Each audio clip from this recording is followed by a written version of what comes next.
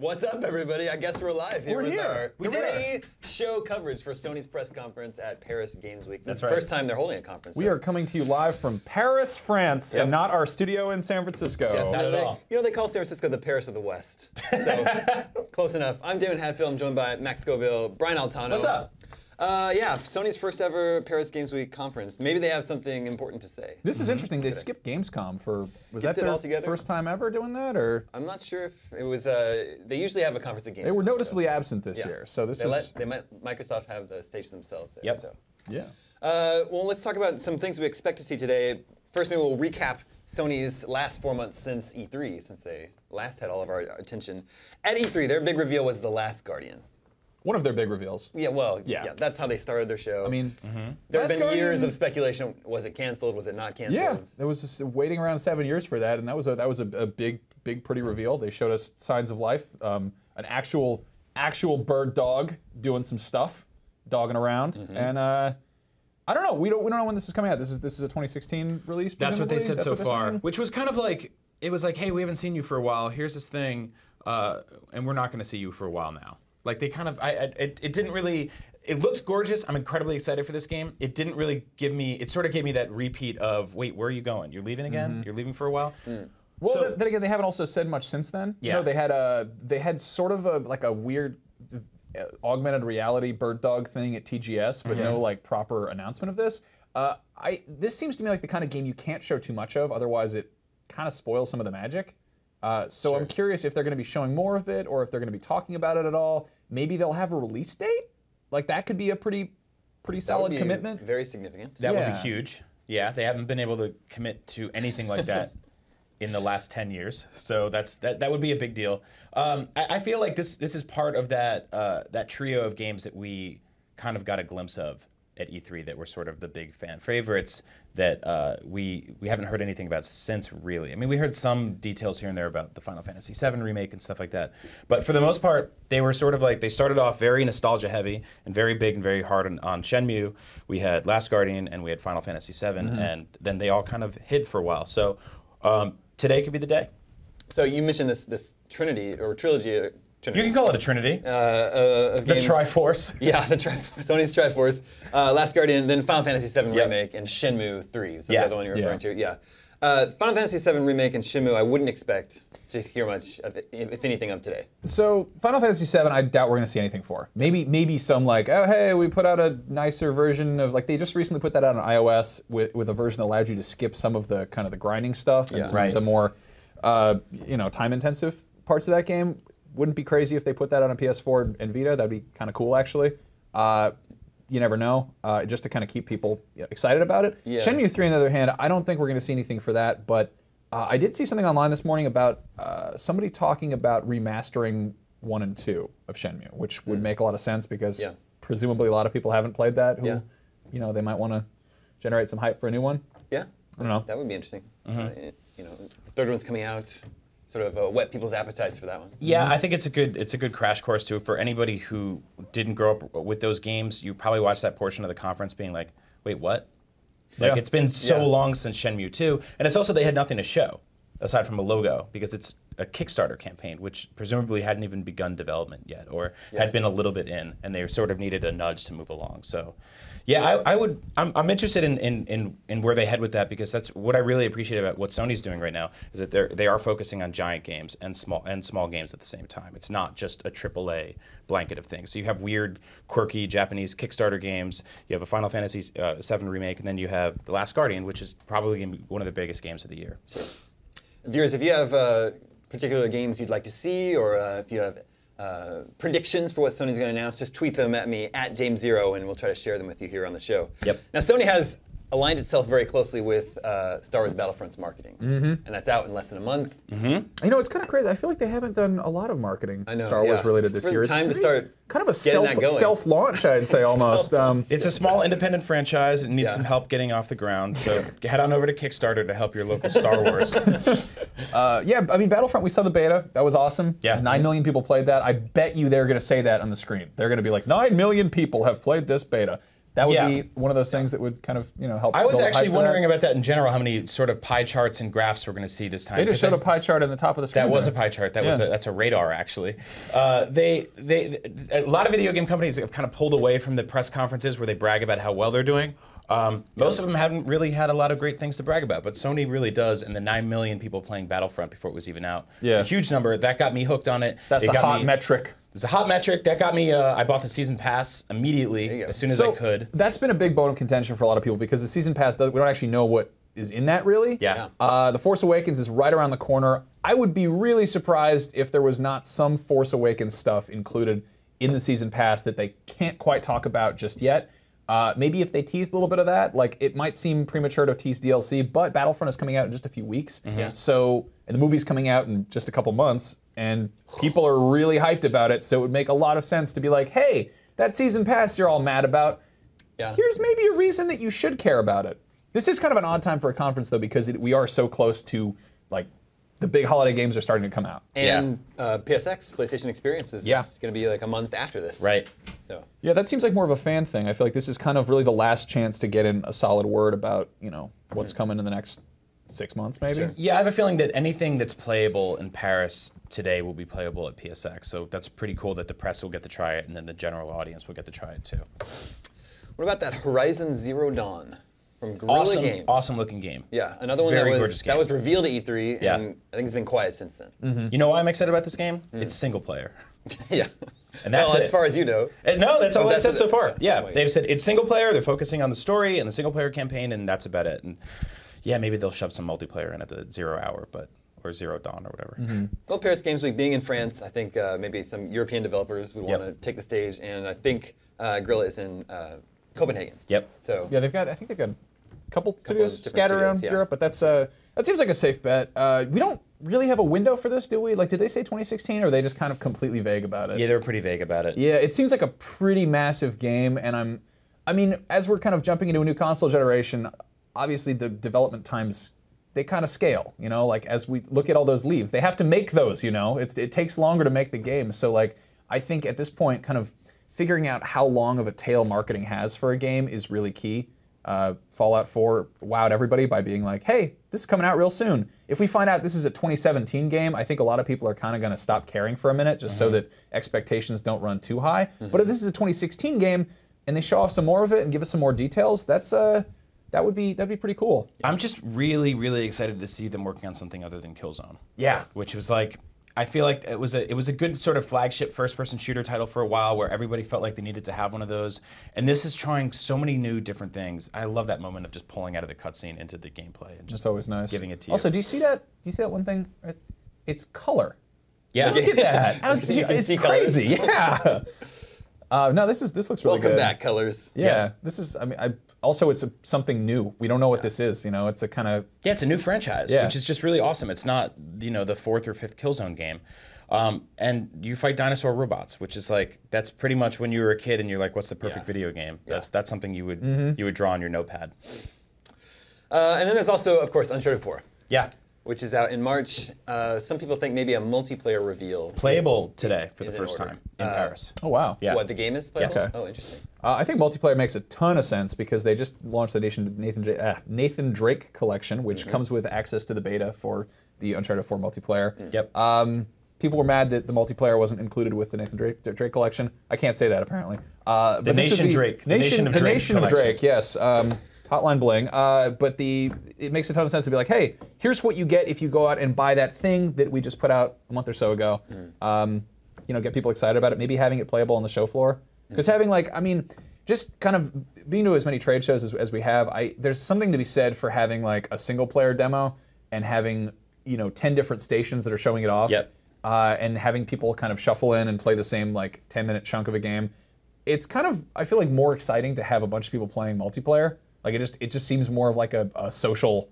Yeah. You get people excited playing it's basically a LAN party that you throw people at. So having Uncharted 4 up there and having everyone run around and shoot each other could be. Yeah, I think I agree with you. I think that's more likely than seeing another single player section. So far, we saw that big jungle section reveal that the first time we ever saw it, Nathan Drake fell through the ground. We'll let that fly. It's an ambitious game. We saw this town area or this. Oh, this is so good. Which is just so cool. Moment, Yes. Yeah. And then we saw that street chase scene, which was basically this whole downhill jam through this crazy, and which ended in that riverboat ride, and yeah, it was really fun.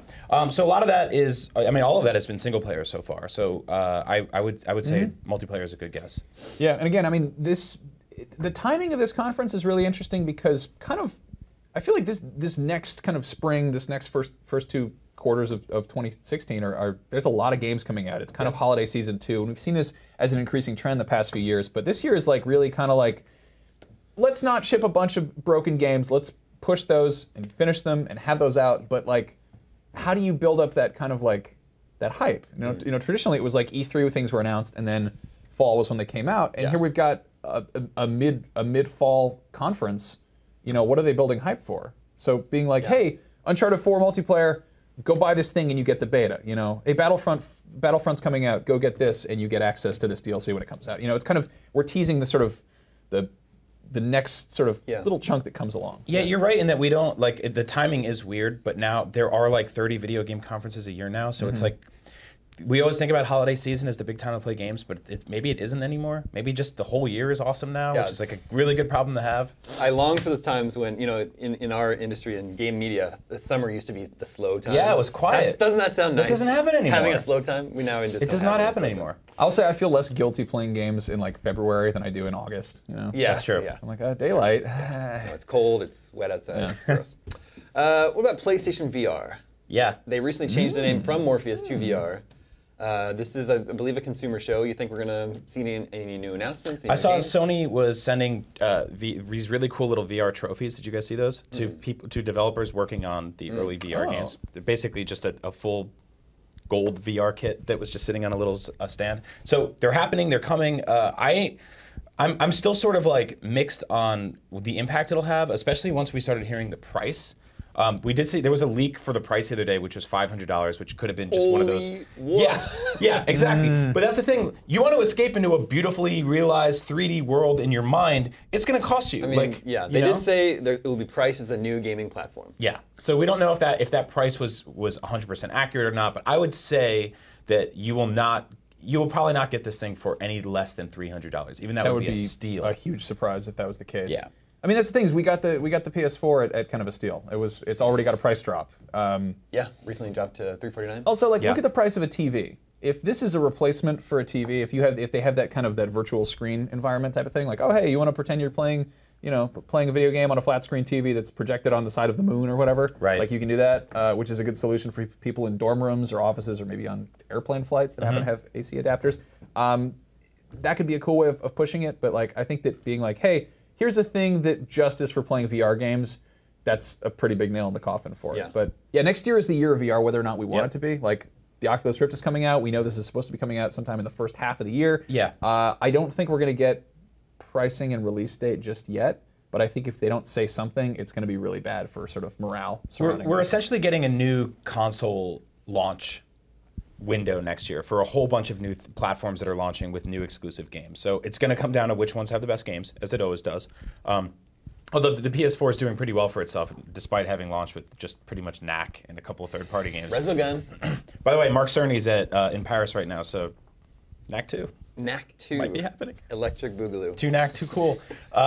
So I think VR is really going to come down to price. It's going to come down to launch games, and it's going to come down to whether or not what it works with. And if Sony VR only works with PS4, and that's basically your ticket in, that's going to bump up the price a lot, as opposed to having something that just works with your phone or your laptop or something like that. Our viewer Stephen II asks, "What do you think of the thought that No Man's Sky might be a launch game for PlayStation VR?" Yeah, I mean, I totally believe it. We haven't seen, we see that game in chunks. There was that 15-minute demo that was on, what was that, on Fallon recently? Yeah, that was sort of just like, hey guys, like if you have any doubts about this game, here's how it works start to finish. And it turned a lot of the haters around. That would lend some credence to that, I feel like. Just kind of like, we've seen it, has it been almost 2 years since that was shown off the first time? Or I think so, yeah, it's been a long time. It's been a minute.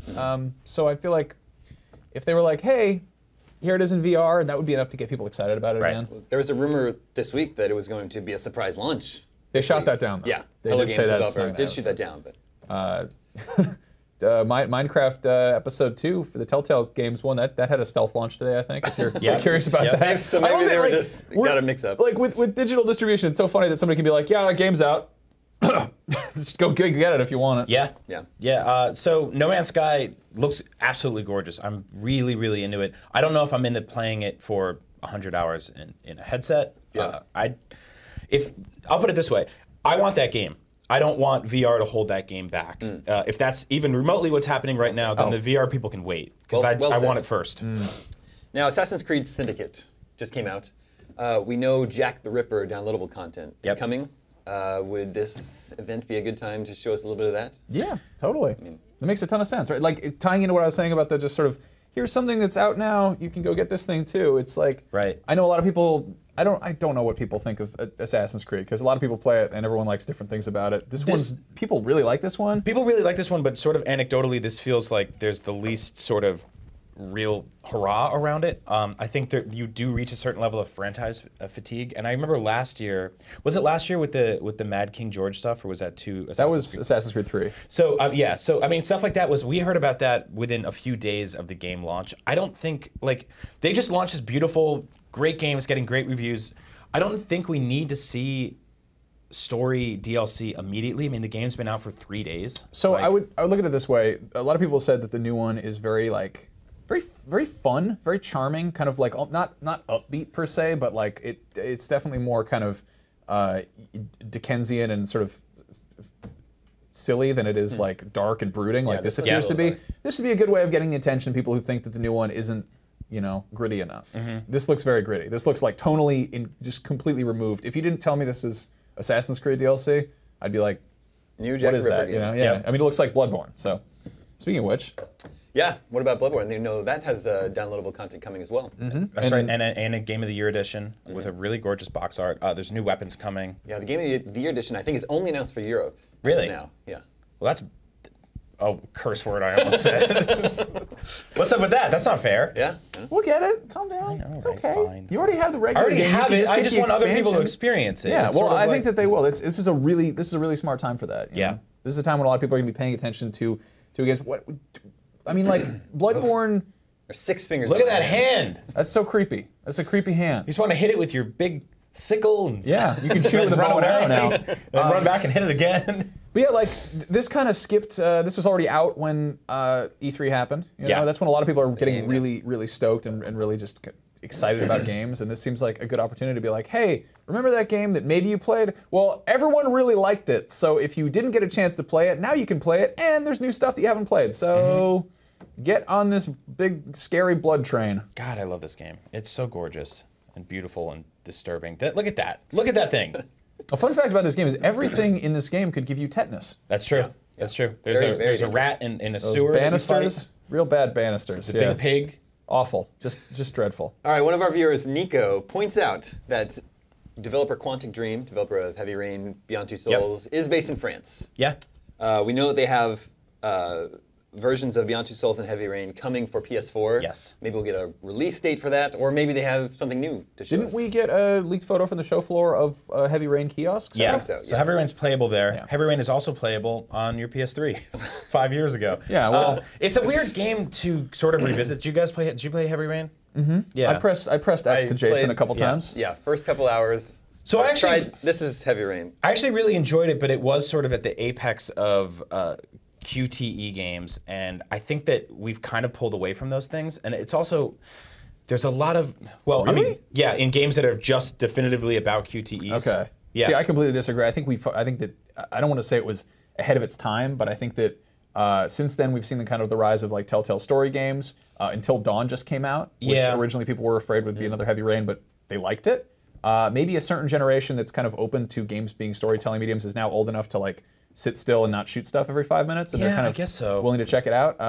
Also, like we saw that thing about how whatever percentage of 85% of PS4 owners hadn't played Uncharted. Yeah. And Uncharted's a big, loud action game. Yeah. I'm guessing 95% haven't played Heavy Rain. Yeah, so this is kind of a chance it's a brand new game for a lot of people. Yeah, and then with you got that, Beyond Two Souls in there too. With that, there's a bunch of problems that need to be addressed. Like there's a lot, that game has pacing issues. Some of the voice acting is just very odd and very strange. Looks like the conference is about to begin. It's happening. We're supposed to be 5 minutes away, but I guess it could start at any moment. They could leave. They might have to update their firmware. Viewers, after the conference, stick around with us. We'll be breaking down all the announcements and our post-show coverage. So just plan to spend the entire day. You can tell us how wrong we were about everything. Speaking of how wrong we were, Tom points out that Guerrilla is based in Amsterdam. Not Copenhagen. My apologies to Guerrilla Games. We're gonna have to print a retraction. The IGN newspaper. The IGN map of Europe still has the USSR, so we're a little bit behind on our geography. It's still a big wall at Berlin. It's really old. Yeah, very old. A couple of tidbits leaked overnight. A listing for something called Drive Club Bikes was found on a ratings board. Shouldn't that be Ride Club? Ride Club, yeah. Yeah, do you drive a motorcycle? I personally don't. Yeah, you don't. I don't know if you guys do. That seems dangerous and irresponsible. It's cool they let you wear like a mech suit. What? When you got on a motorcycle, it's like a Halo costume.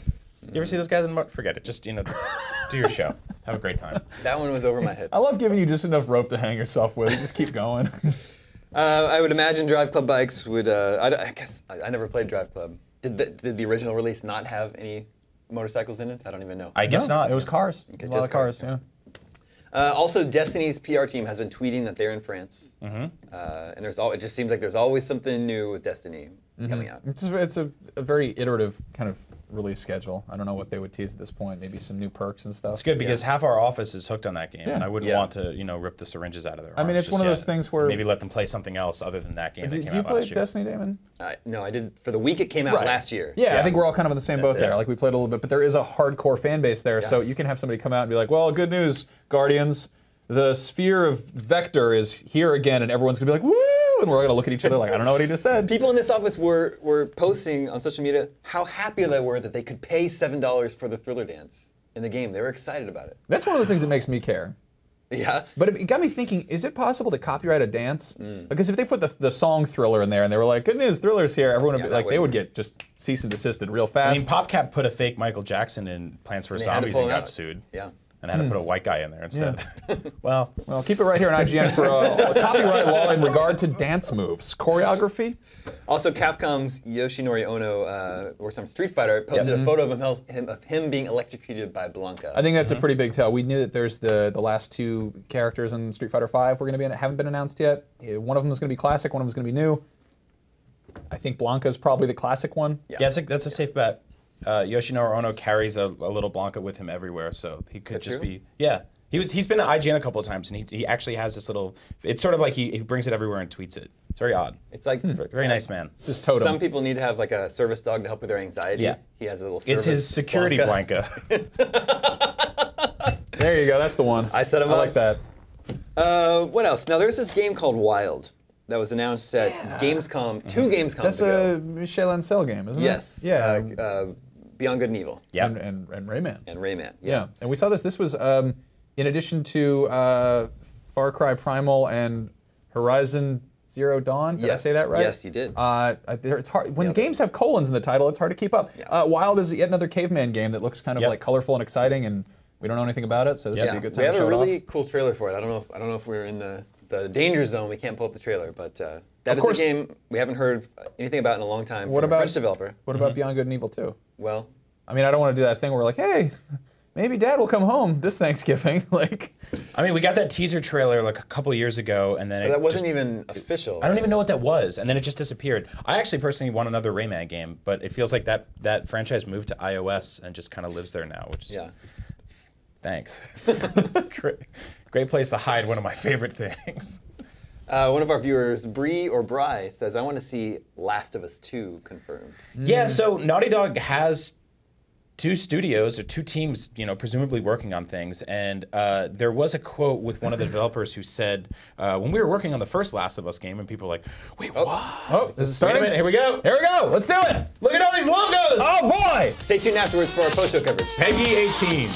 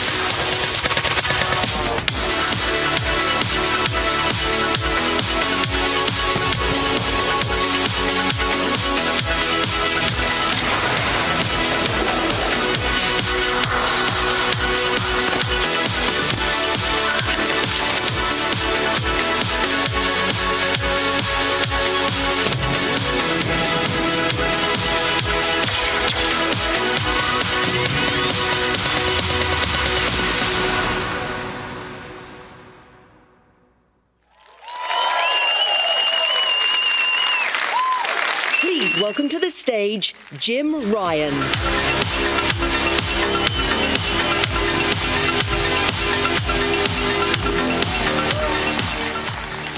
Good evening and welcome to Paris Games Week 2015. This is the first time we've had the privilege of being able to come to this great city and share our plans with you. But while it might be our first time here, Paris Games Week has long been a cornerstone of an increasingly packed European gaming calendar. The permanence and maturity and growing substance are now all really striking features of our great industry in Europe. Something that resonates strongly with us as we celebrate the 20th anniversary of the launch of the original PlayStation.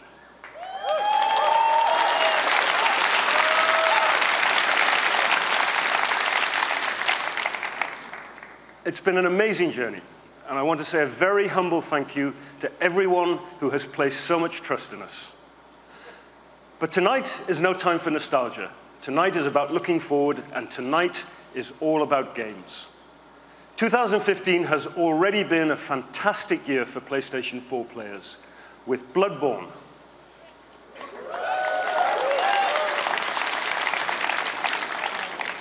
The Order 1886, Batman Arkham Knight,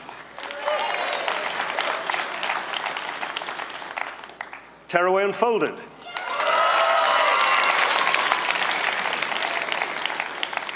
Destiny the Taken King, Until Dawn,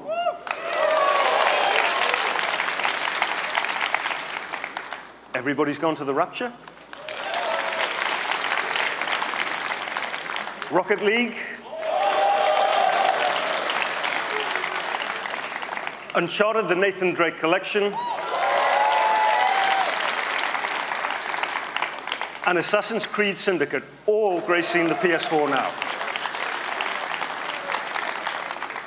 And all of these games are either fully exclusive or feature content only available on PlayStation 4, demonstrating unequivocally that PlayStation is the best place to play. In addition to this great lineup of games, we've been working really hard to broaden our portfolio of network services. As you can see, the range of these services that we offer across the region is extremely impressive. And since last Wednesday, PlayStation 4 has a brand new price in Europe of €349. And we're also offering the Ultimate Player Edition, which features a 1 terabyte hard drive and a game. We have a wide range of bundles, all offering fantastic value at €399. But it doesn't stop there. Next month sees the release of 2 of the biggest games of this holiday season, both of which have content that is only available on PS4. Our partnership with Activision and the phenomenal Call of Duty series was one of our key announcements at this year's E3. And we're delighted that PlayStation gamers will be able to get all Call of Duty map packs 30 days before any other platform. Starting with Black Ops 3, which releases next week with a limited edition Call of Duty PS4. Now let's take a look at the latest trailer for the ever-popular Zombies mode, showing the Giant bonus map, which is available with the Black Ops 3 Season Pass.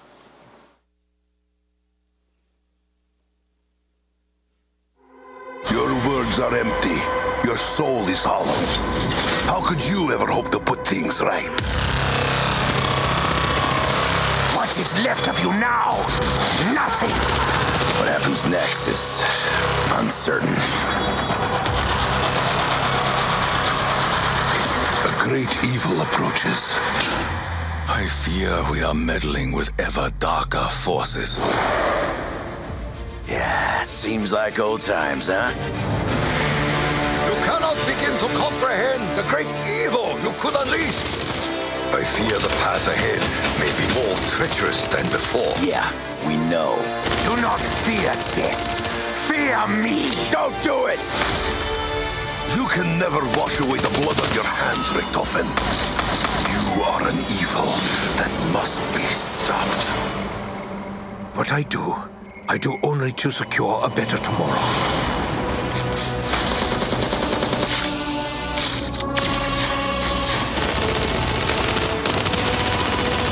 future hangs by a thread. There is a chain of events that must be set in motion.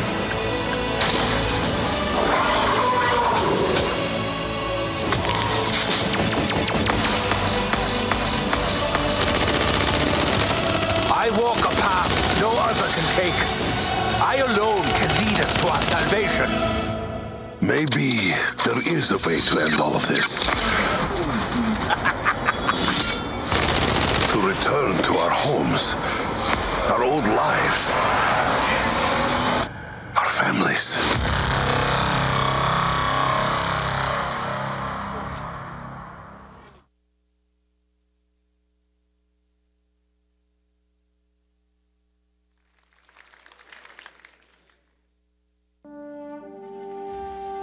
It is unavoidable.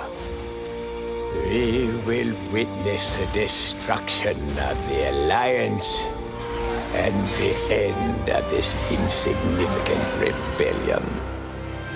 Soldiers of the Rebel Alliance, this is our most desperate hour.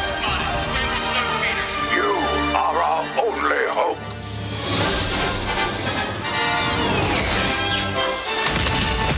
Focus your attack on the walker. Run, rebel scum!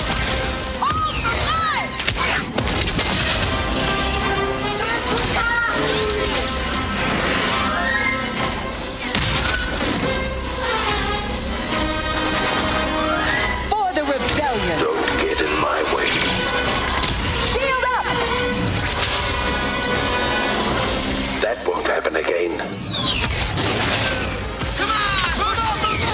Prevent the walkers from reaching the space.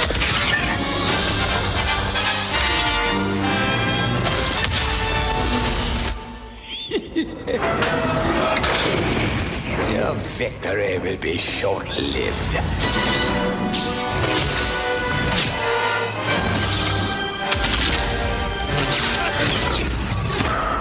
Now it's my turn.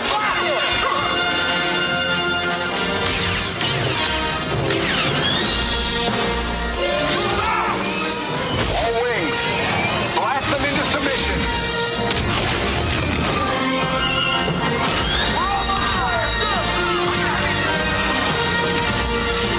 May the Force be with us.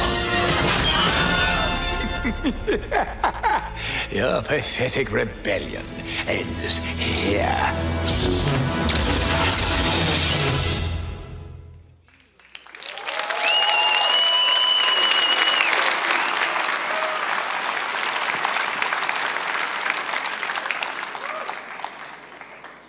That was the brand new trailer for Star Wars Battlefront from DICE and Electronic Arts.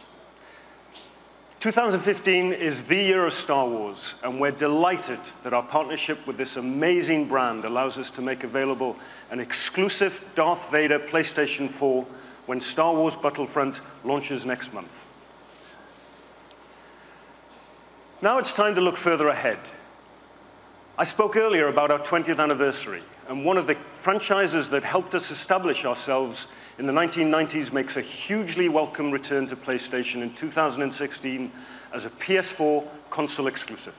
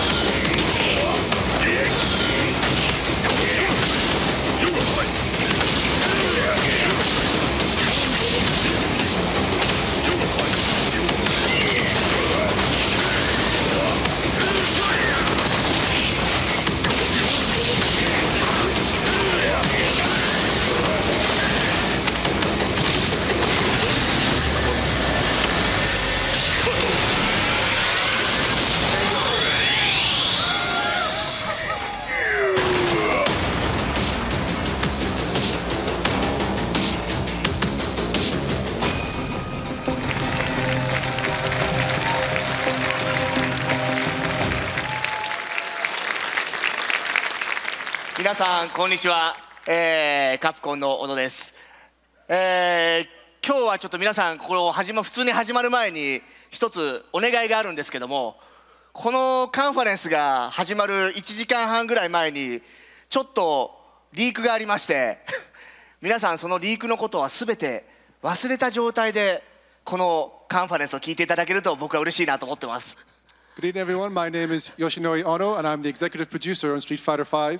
It's great to be here in Paris with you today, but I have one favor to ask you before we start.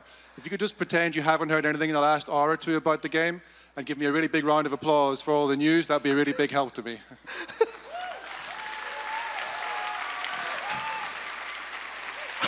Okay, let's start. 今回先ほどのプロモーションビデオに出てた通り、ダルシムがこのストリートファイター5に戻ってきます。ダルシムは今まで皆さんが触ってきたことのあるダルシムとは全く新しい技であったりとか動きであったりとかを搭載してますので、ぜひ今回のパリゲームウィークスでですね、この新しいダルシムを体感してみていただければなと思ってます。So I'm very proud to bring you the news today that we've got a new addition to the World Warriors roster lineup. That's everyone's favorite yoga master, Dalsim. He's back in the Street Fighter universe, and he's brought a whole new look, a whole set of new moves and abilities. So please do have a chance to check him out at Paris Games Week and see how he looks in Street Fighter V.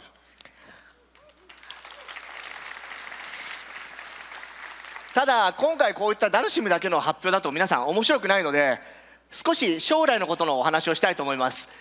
我々ストリートファイター5、無論これからどんどんバージョンアップしていくんですけども、発売してから1年間の間に我々は6体のキャラクターを発表していきたいと思ってます。で今回はですね、新しいそのキャラクターのスライドを持ってきました。そしてそのキャラクターたちはですね、ゲーム内のマネーであるとか、もしくは我々が提供するコンテンツのサポートによって無料で皆さんこの6体のキャラクターを触ることができます。今回はこのスライドの中にどのキャラクターが出るのかっていうヒントが隠されているので、ぜひ皆さんの中で考えていただければなと思います。So we've been announcing a new character at every recent event. I want to bring something extra for you today. We've got the exclusive world news today that there are going to be 6 additional characters added to the game in the first year after launch. All 6 characters will be unlockable for free using the in-game currency we're calling fight money. And this image you can see here actually includes some hints on what characters to expect. So get on the forums and get speculating.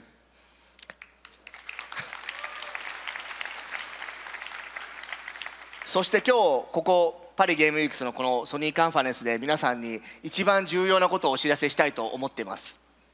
I've got one more announcement for you here at Paris Games Week. このストリートファイター5、2016年2月16日に欧米でリリースすることが決定いたしました。It makes me very happy to announce here that Street Fighter V will be available on PlayStation 4 in Europe and the Americas on Tuesday, 16th of February 2016.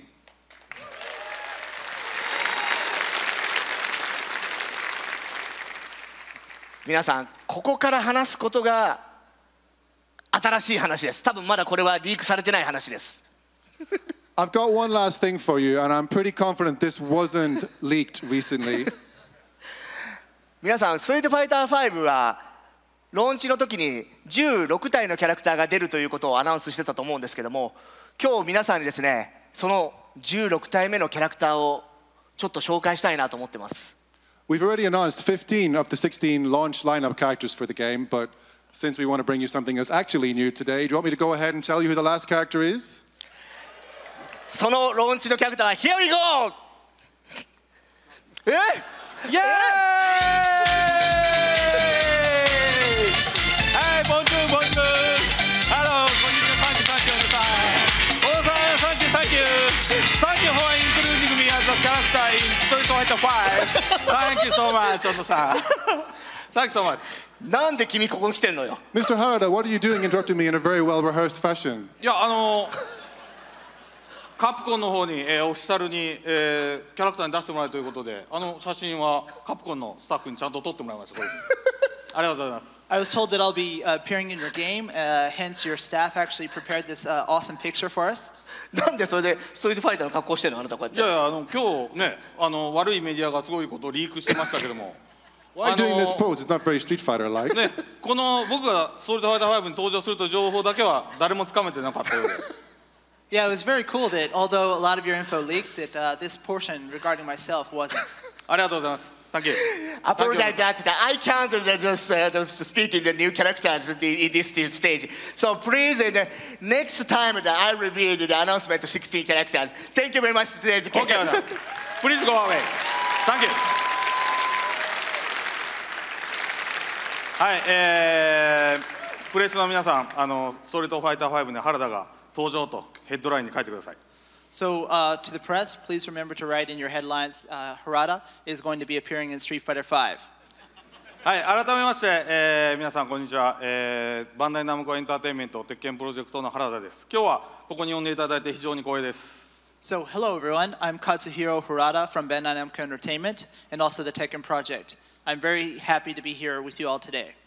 プレイステーションは、今年で20周年、そして鉄拳シリーズも、今年で20周年です。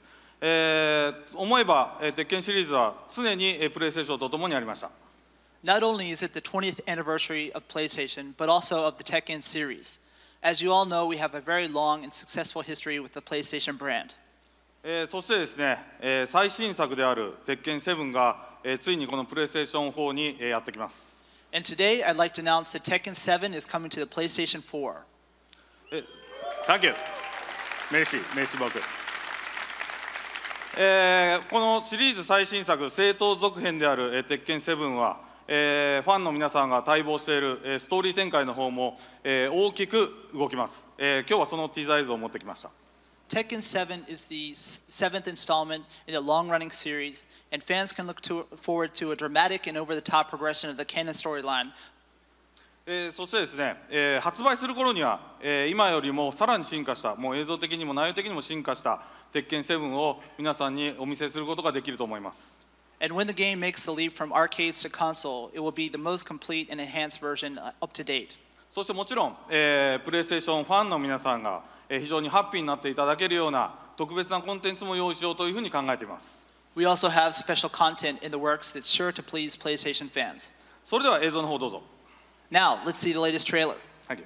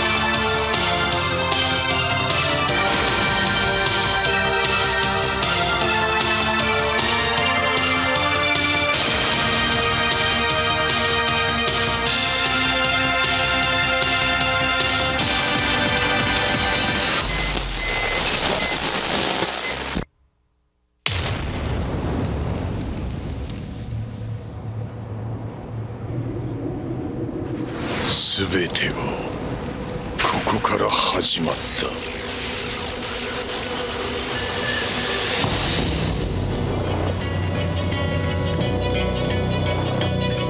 奴はわしから全てを奪い去った。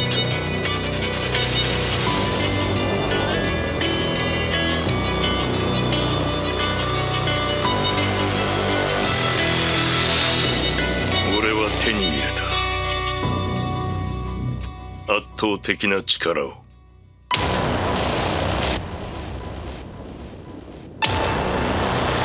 力こそ全てだ。わしが全てを語ろう。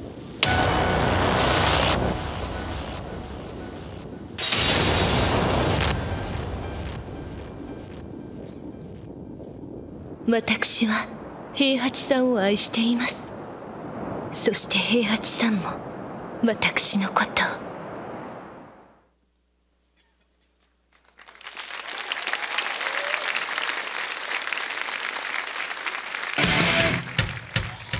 There was a time when the universe was full of stars. Then some jerk started dragging them into the void. Everyone wanted a piece of what was left. No surprise then that our first battles weren't with the Varelsi, but with each other.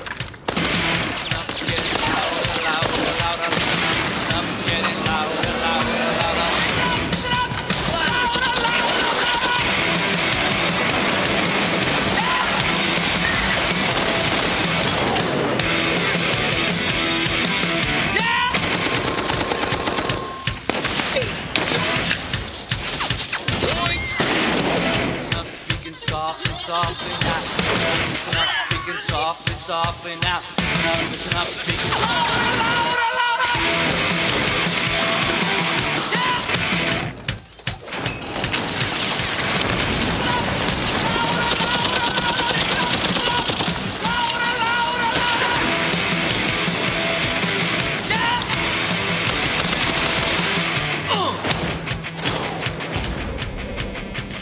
Crazy to think what we could do if we worked together. Rising up, rising up, rising, rising, rising up, rising up, rising, rising, rising, rising up. Louder, louder, louder.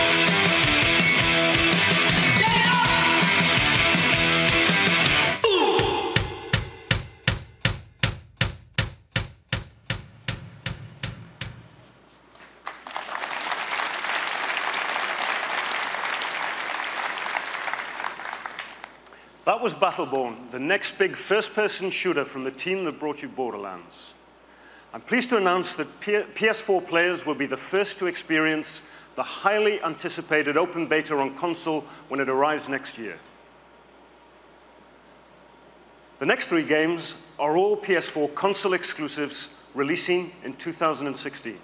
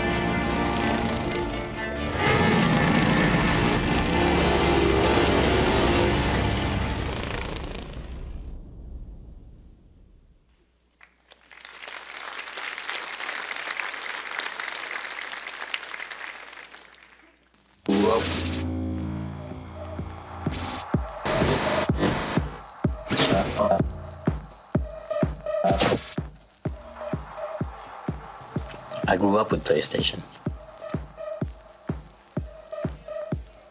Now I'm part of a team creating Vector, a new type of music rhythm game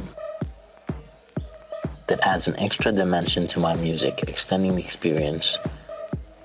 The game allows you to be creative, designing your own levels, as well as playing against other players, capturing the feeling of being at a live concert with over 10,000 fans.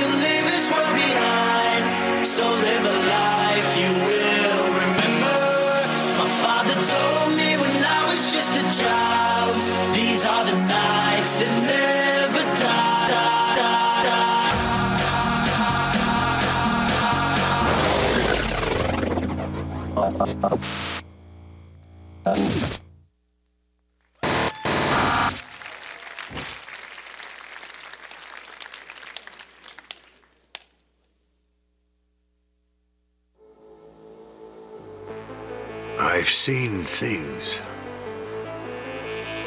A few things before.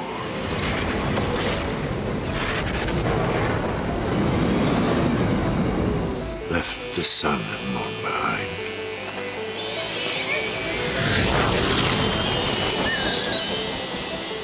Galaxies waiting to be found.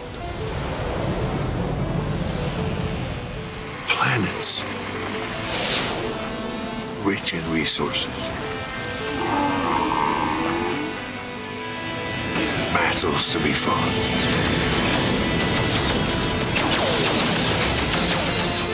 Treasures unknown.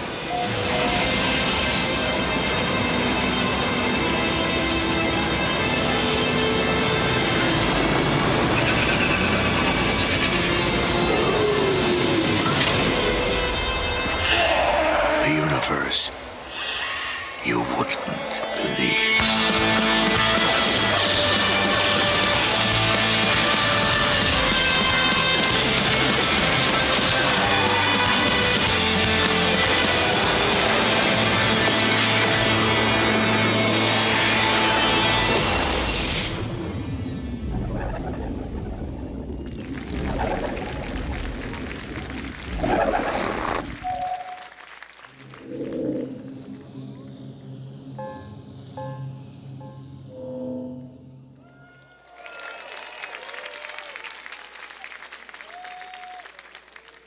Please welcome to the stage, Michael Denny.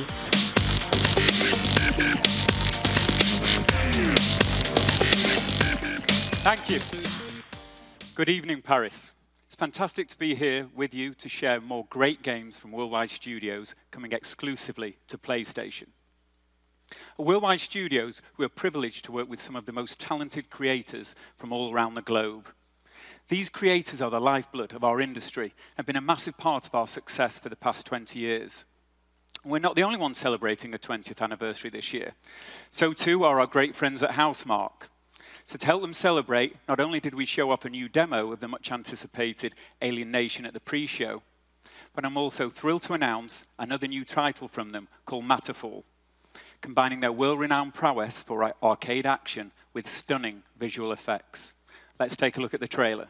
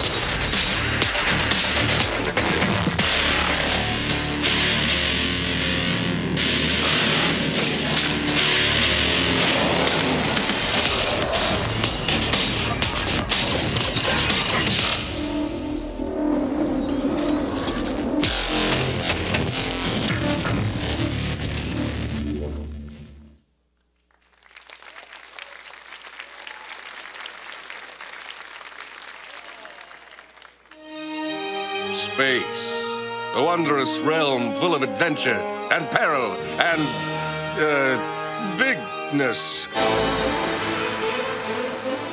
Crisis in Solana. According to the latest from the Galactic Rangers, famed lunatic Dr. Nefarious has been revealed as the architect behind the assault. The Rangers need you more than ever.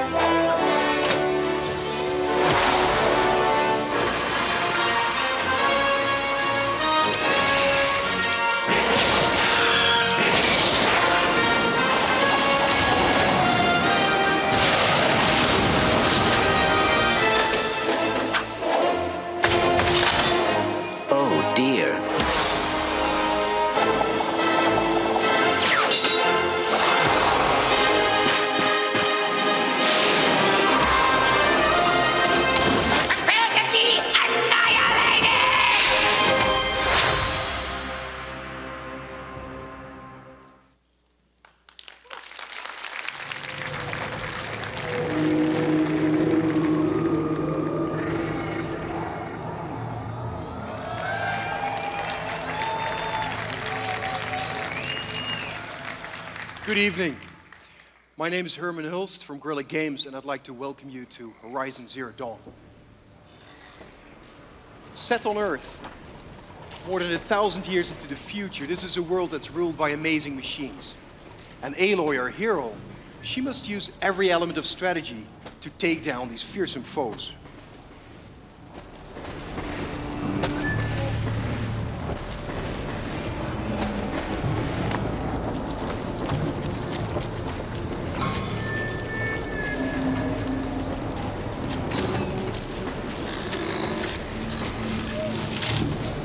Aloy is on a quest here, and that quest is to get a very specific resource from the canisters on the backs of the machines that we're looking at here. They're called the grazers.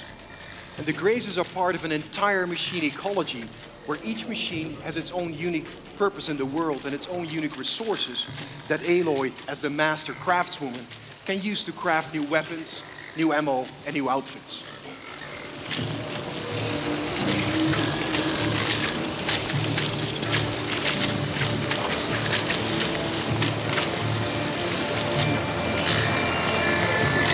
Combat is all about knowing your enemies and your environments. And Aloy is going to use an ammo type here called the explosive tripwire in order to set traps that she hopes she'll be able to push this herd into.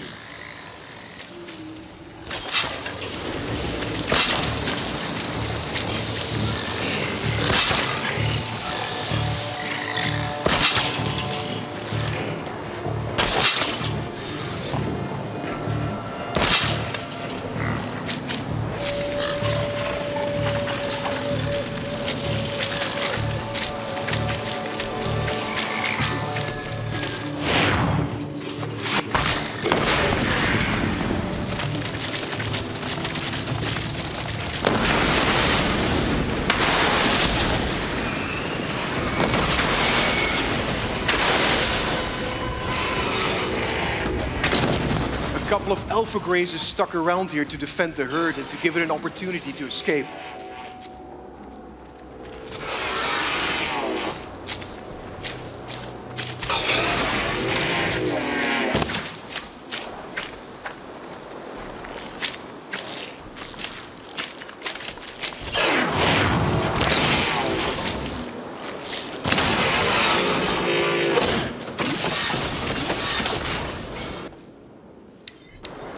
Horizon is an action RPG, and you can see that the looting of the parts of the machines and the crafting of items with that is a major part of this game.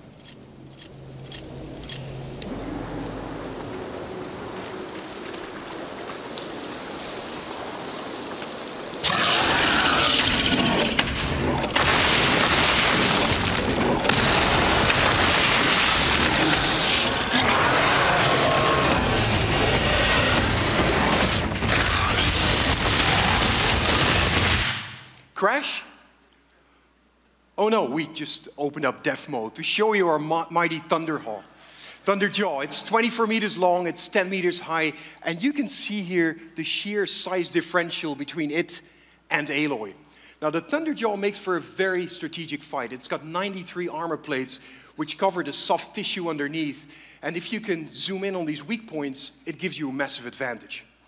Also, if you zoom in here on this disc launcher, if you take that off, you might be able to use the machine's weapons against itself. So you will prevent it from firing long-range missiles at you, and you can pick up that heavy weaponry and use it to your advantage.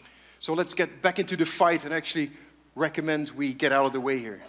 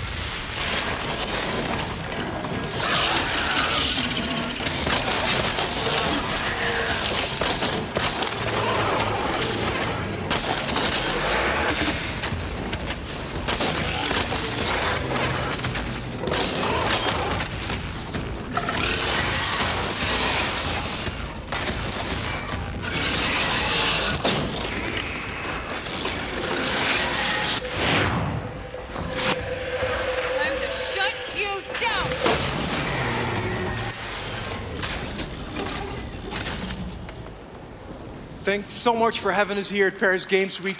We are looking forward to bringing you Horizon Zero Dawn in 2016.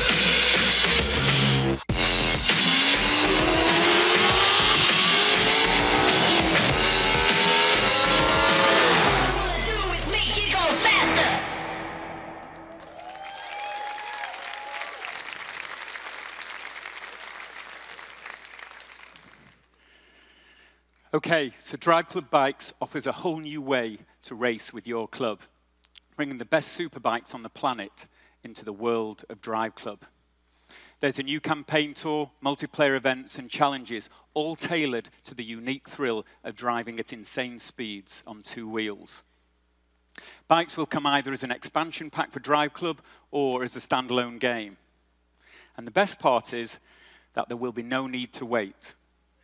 I'm pleased to announce that it will be available to download from the PlayStation Store immediately after the show ends tonight.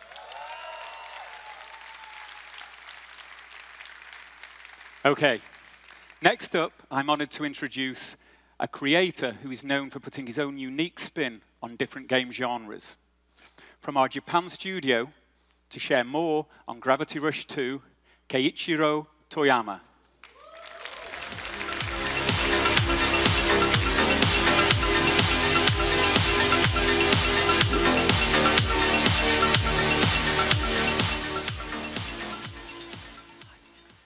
皆さんこんにちは。グラビティラッシュ2のクリエイティブディレクター富山圭一郎です。 Hello everyone, I'm Keiichiro Toyama, the director of Gravity Rush 2. グラビティラッシュ2にはさまざまな新しいフィーチャーが盛り込まれていますが、今日は新しくなったバトルシステムについての映像を皆さんにご覧になっていただきたいと思います。 Gravity Rush 2 has a lot of fun new features for you to experience. Today, I would like to use the actual gameplay footage to show you the brand new combat system. 3つの重力特性を切り替えるアトリビュートチューンというシステムが特徴になっているんですが、前作同様のノーマルに加えて、軽くなり敏捷性が増すルーナチューン、さらに重くなり攻撃力の増すユピトールチューンというのが加わり、アクションの幅を大きく広げます。 In Gravity Rush 2, you can switch between 3 different gravity styles. Including the normal style you already had in the first game, you will have Lunar style, which makes your body lighter and quicker. and also Jupiter style, which gives you heavier and more powerful attacks. This adds a great depth to the combat. ダイナミックなオブジェクトの破壊表現も特徴になっておりますので、ぜひそのあたりもご期待ください。It's so much fun to see the environment getting demolished while you fight the enemies, so I hope you enjoy what you're about to see. Thank you. ありがとうございました。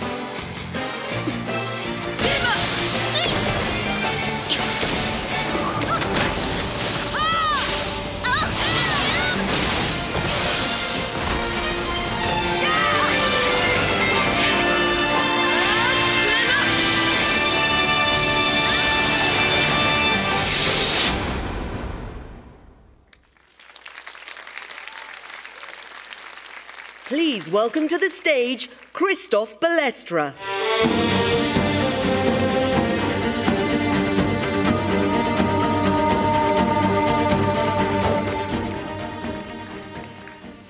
Bonsoir Paris, bonsoir à tous. All right, in English now, sorry. It's always a pleasure to be back in France, where I get to visit my family, friends, and our fans, of course. At Naughty Dog, our #1 goal with Uncharted 4 was to create the Uncharted game we've been wanting to play, and obviously that extended to our multiplayer. That meant leveraging everything we've learned from previous Uncharted games, The Last of Us, and a more powerful PlayStation. Camaraderie and high adventure are some of the things that define Uncharted, but we're also introducing lots of new features like sidekicks, where you can spawn an NPC to get some extra help, mysticals, to turn a game around by using some of the Uncharted supernatural elements, and our warp mechanic to take our traversal and melee systems to a whole new level. You'll be able to play Uncharted 4 on March 18, 2016.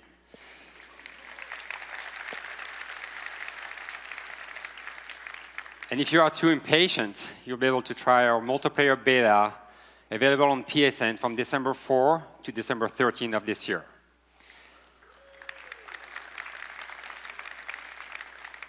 And if you are really impatient, you should go to Paris Games Week, where we'll have 40 kiosks waiting for you. Here you go.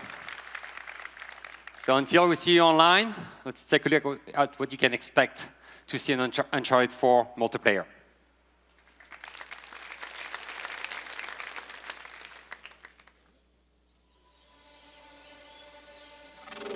Yeah, get moving, go, go! I need help! You like what you see? Come on, get your ass over here! See me? Go ahead, make some friends. Explosive, go, go, go! Victor Sullivan, reporting for duty. We got ourselves a match on our hands! Too much for ya! Yeah, will not be denied! Damn it! Oh, I'm hit! Catch! Thanks. Let's kick things into gear. Going down! Let's go find some trouble, shall we? What goes up must go down.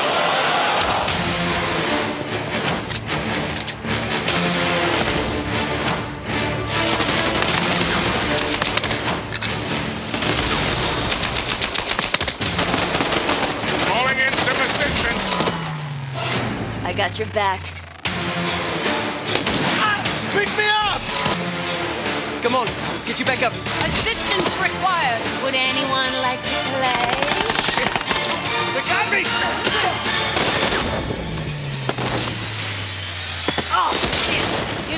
on the ground. See ya! All coming back to me now.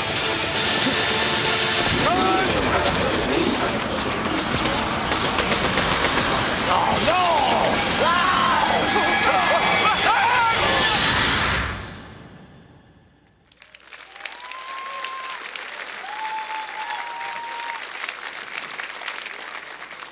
Thank you, Christoph. The scope and quality of the game is incredible. Uncharted 4 will no doubt set a new benchmark for AAA action-adventure games, both single-player and multiplayer. So ladies and gentlemen, let's hear it again. Christoph Balestra and the whole team at Naughty Dog.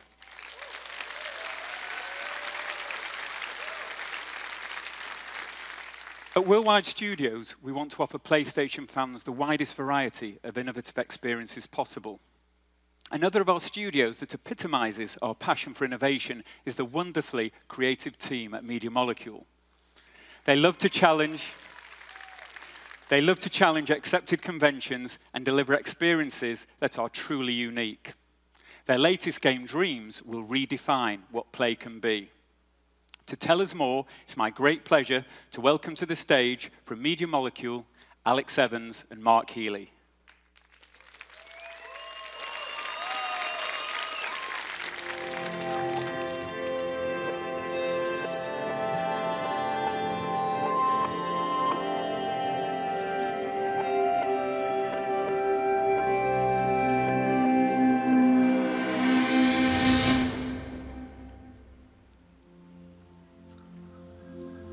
Hello everyone.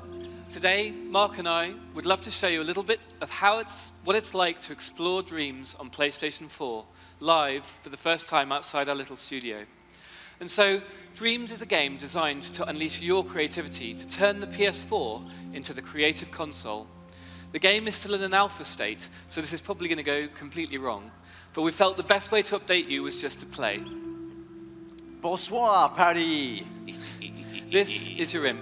Every player gets to create their own customized imp who goes everywhere with you in Dreams.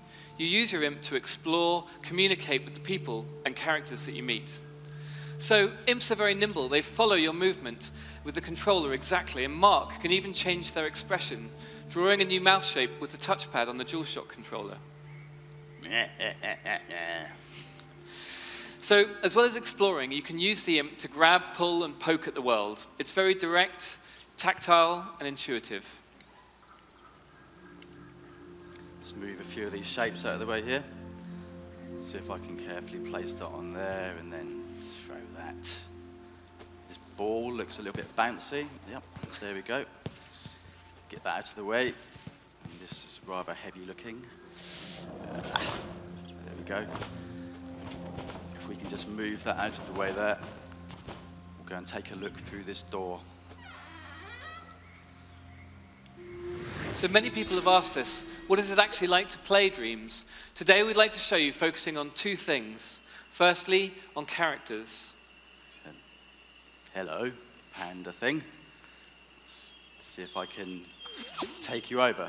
So in Dreams, your imp can possess characters, vehicles, or even inanimate objects. And Mark's just going to have a little wander around this level. And when he possesses the character, he can directly move it like a puppet. And as you can see, it's very easy to be expressive, emotive. It's just fun messing around. Peekaboo. Thanks, Mark. The second thing we want to talk about is how we mash up creation and gameplay. So the owner of this particular Dream has decided to set all the gameplay rules so that we can create whatever we like. Each one can be different. Each Dream can go from traditional platforming to racing to sandboxes, puzzles, and of course, making things. I'm just going to stamp a few trees down here and make this into a more kind of spooky forest or something. The owner of this Dream has left things wide open, and so Mark can do whatever he likes. And here we're just showing you how easy it is to make a level out of pre-existing assets. But of course, in Dreams, you can create, remix, and sculpt your own.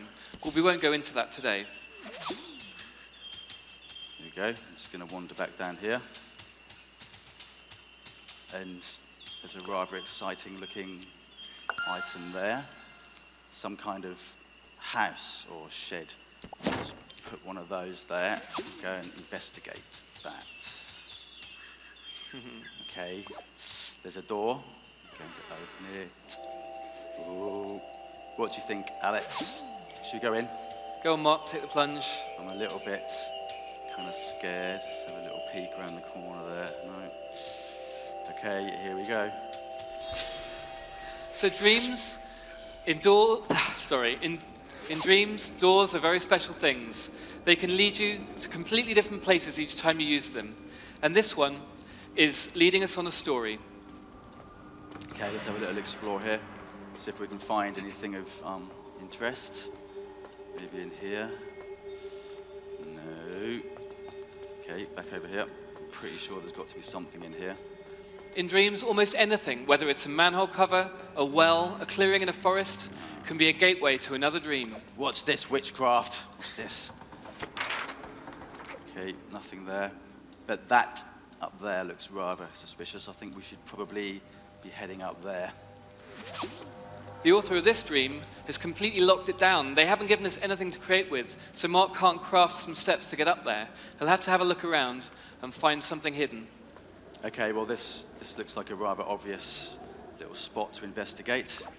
But actually, before I do that, I'm going to just do a little bit of kind of Picasso-style graffiti here. There we go. What do you think of that? Come on, Mark, we've got a demo to get on with. That is my best effort. Okay, well let's try grabbing this. Aha! Yes, of course. And let's get this. Okay, here we go into the light. Oh, a little bit spooky. What's this? Oh my lord, the size of this thing. Let's see if we can get its attention. Hello? Yoo-hoo. Okay, that's not working, so let's try this. Ah, now this is more like it. Look at this. I am Mighty Mouse. So characters are the best way to get around in dreams, and there are literally going to be thousands to play because they're really easy to customize and create, and we reckon the variety is going to be like nothing else. Any proportions, any costume you can imagine, from Francis the tiny panda to this grumpy old huge mouse. In dreams, it's possible. Let's have a little sniff around here, make sure there's no booby traps. Okay. Well, hopefully this book has got some kind of revelation in it for me. Here we go. Yes. Some kind of balloon lantern thing.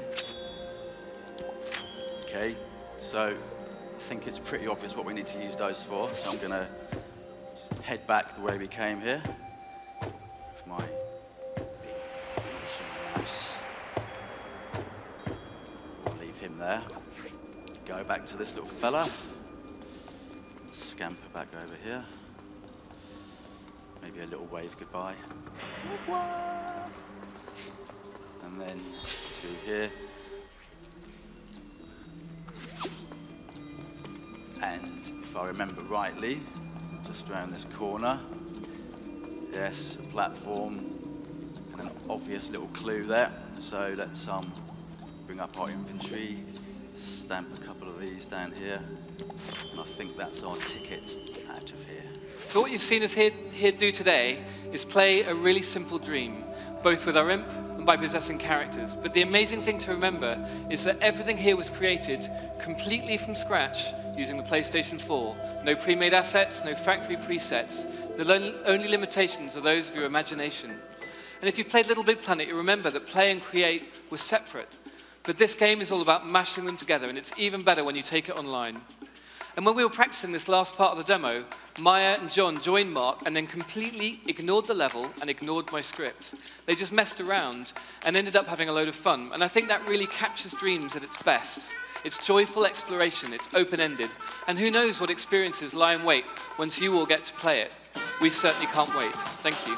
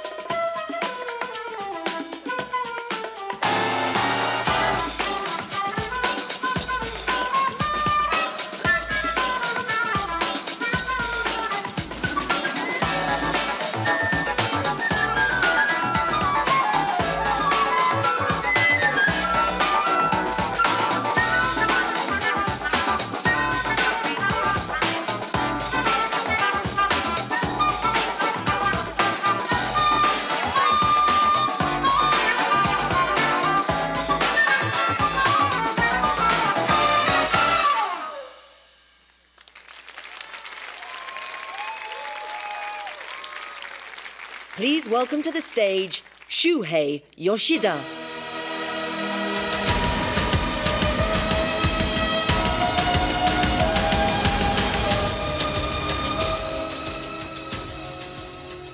Hi, everyone.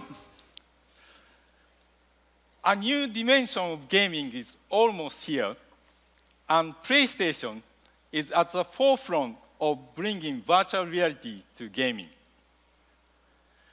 PlayStation VR transports you from your living room to fascinating worlds that you'd otherwise never have the opportunity to visit. With a strong sense of presence that PlayStation VR creates, your body believes you are in a different world, even though your mind knows you are wearing a VR headset. And when people try it, they have an outstanding experience. This week at Paris, we are excited to have 8 games playable on the show floor, games including the London Heist, Playroom VR, Rigs, and Battlezone, just to mention a few. We believe that virtual reality doesn't have to be a solo experience. There's unlimited potential for social and competitive interaction in VR. One example of this vision is Rigs Mechanized Combat League, developed by Guerrilla Games Cambridge. Rigs explores multiplayer esports immersed in PlayStation VR.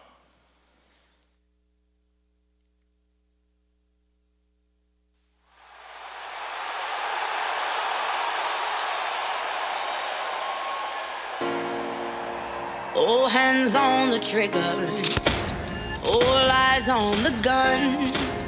They don't believe that we're strong enough to hold on. 'Cause I'm the only one to get you, the only one to figure you out.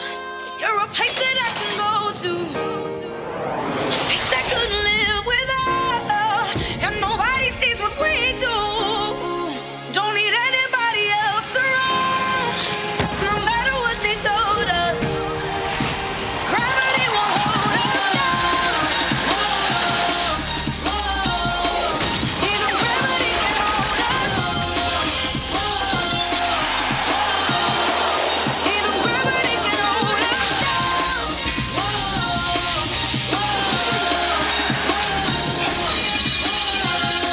And we're under 2 minutes here in Dubai. Killswitch now making his move in overdrive. He leaps, and he scores! The Cobras take a 2-1 lead, and the crowd goes wild. Combat centered around the goal. Another takedown! The Cobras are dominating the game. On board with crowd control, she's dangerously out of position. Shot from behind. Oh, ejected! She won't make that mistake again. Back with anger management in overdrive. Scoring opportunity. Where's the defense? Too easy. Game tied, 30 seconds on the clock.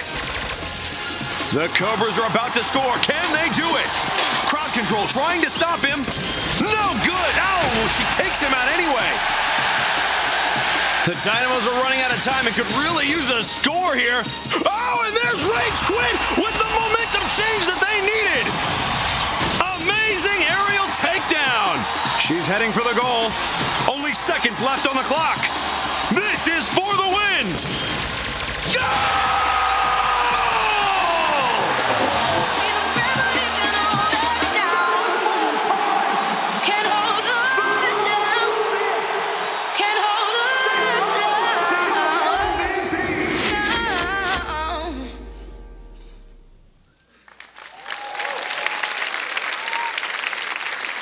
Thank you. Today, it's my pleasure to announce a new title in development for PlayStation VR. Until Dawn, Rush of Blood. Thank you.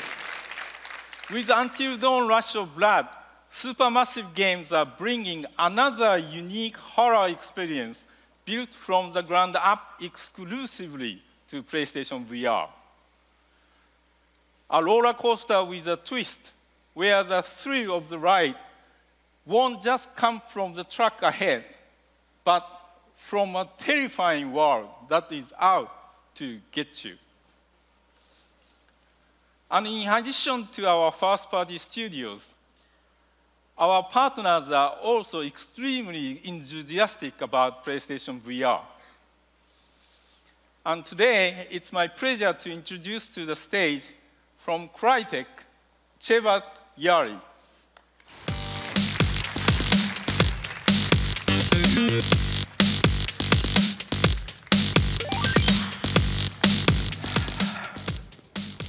Hi, everybody. I'm delighted to be here today.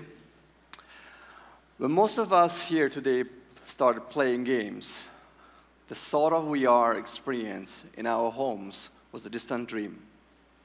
Today, it's a reality that's just around the corner.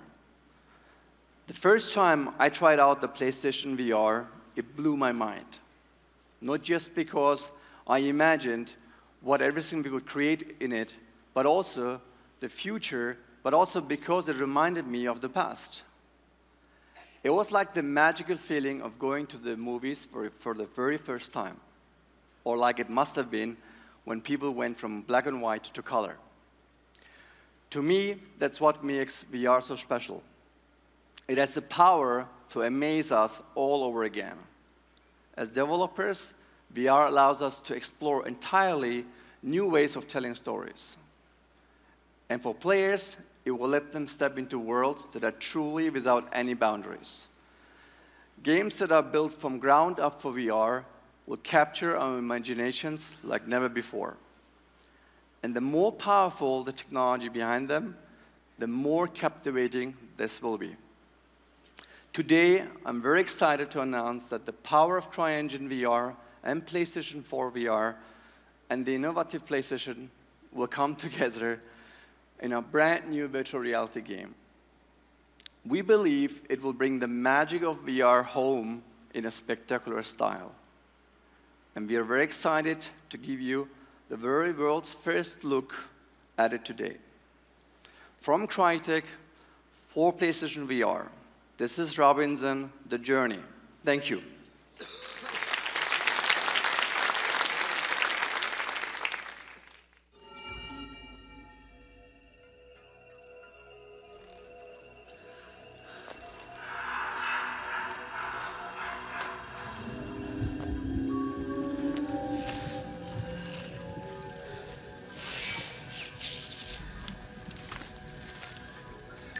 Robin, your friend has led us into a bit of a situation. Are you ready to play a little game? Okay.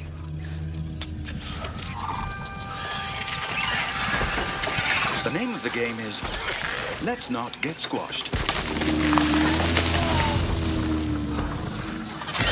2 simple rules. Follow me closely and do as I say.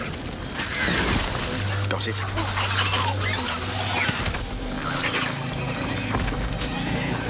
Now the game begins. Stop. Bear left.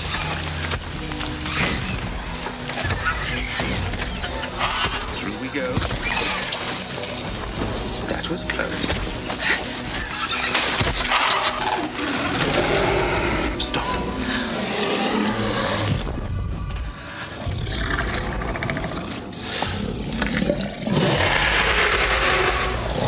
Robin, are you ready for a different game?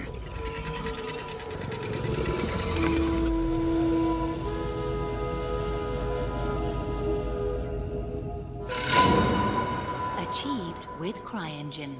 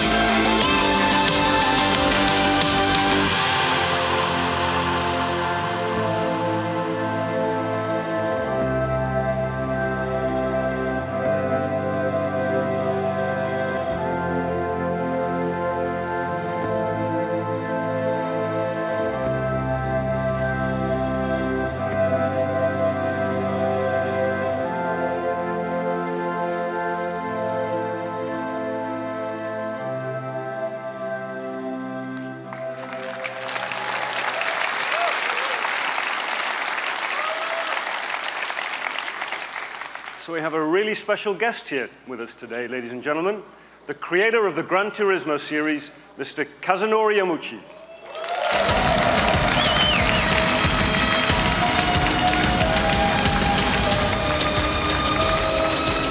Thank you, Jameson, and good evening. 今日は皆さんのお時間をいただいて本当にありがとうございます。For making time to be with us tonight. So Kazunori, why Gran Turismo Sport? はい、僕らがですね、次のグランツーリスモをプレイステーション4で作り始めたとき、グラフィックスであれ、あるいはフィジックスであれ、あるいはサウンド、オーディオであれ、これまでのグランツーリスモのシリーズの中で最高のものになる、そういう確信はあったんですね。Well, as you'd expect with the move to PlayStation 4, the graphics, the physics engine, and audio, they're all going to improve dramatically, and it's certain to be the most realistic driving simulator of all the Gran Turismo series to date. でも、僕らはドライビングゲームの体験を、根底から変えるような、もっと何か別のことがやりたかったんですね。But our ambition for the first GT on PS4 is much greater than that. We wanted to initiate a much bigger change to the way that people play driving games, and that's the vision, to invoke the rebirth of motorsports. And how do you see GT Sport achieving this? はい、このグランツーリスモスポーツでは年間を通じて2つのフラッグシップとなるチャンピオンシップシリーズを行います。So within Gran Turismo Sport, there is going to be two flagship FIA championships running simultaneously throughout the year.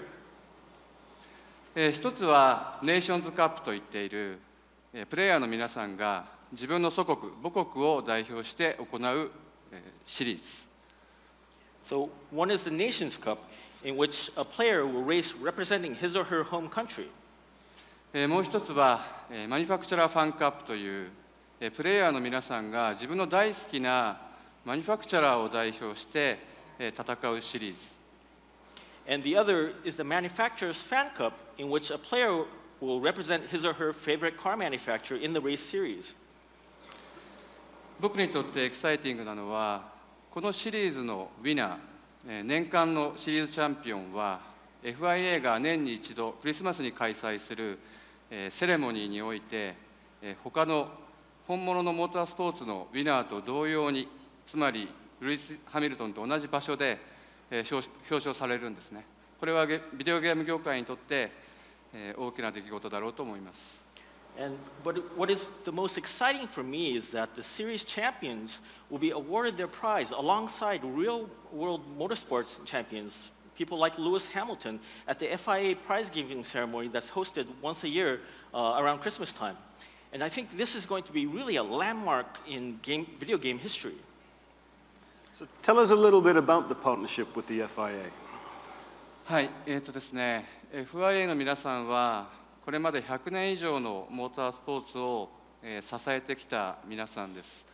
同時に僕らと同じぐらい新しいテクノロジーであったり、新しいチャレンジに好奇心のある皆さんなんですね。Well, the people of the FIA, they not only have a history over 100 years in real-life motorsports, they also have a curiosity for new technologies and new challenges, just like we do. ですからこういう言い方ができると思います。これまで100年間モータースポーツを支えてきてくださった皆さんと僕らが一緒になってこれから100年のモータースポーツをデザインする、そういうことです。So I think you could say that in this partnership with the FIA, who have this over 100 years of support of motorsports, we're now working on building the next 100 years of motorsports together. ここパリでこの GT スポーツのアナウンスをすることには特別な意味があります。And there's special meaning in making this Gran Turismo Sports announcement here in Paris tonight.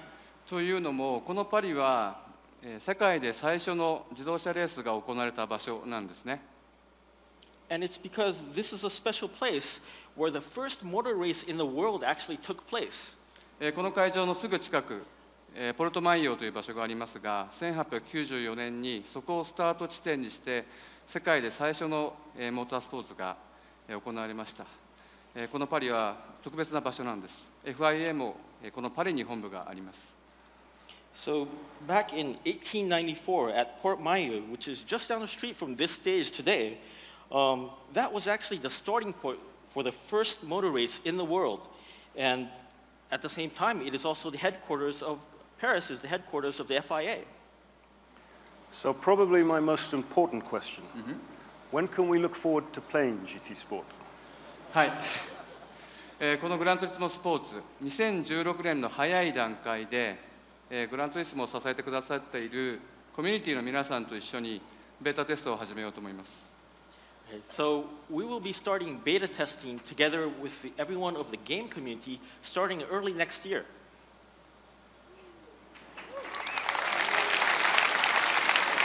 Well, everyone looking forward to that.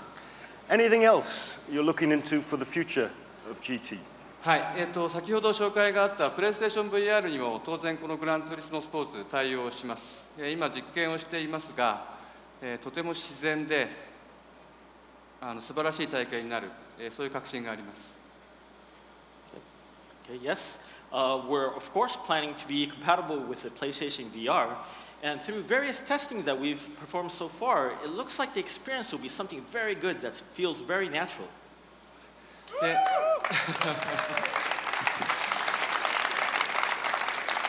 で最後に付け加えたいのは、これまでグランツーリスモは GT アカデミーであったり、あるいはビジョン GT であったり、産業の歴史を変えるようなさまざまな新しい試みをしてきましたが、この GT スポーツもまた、その、活動の一環であるということです。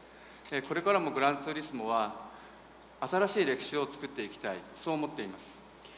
And I just wanted to add that Gran Turismo has continued to make history in the industry with projects like the GT Academy and Vision GT, and our intent is to continue this in Gran Turismo Sports, to keep making history going forward.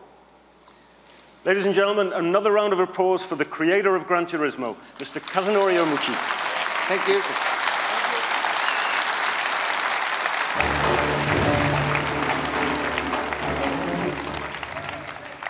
Next up, please welcome Michel Ancel.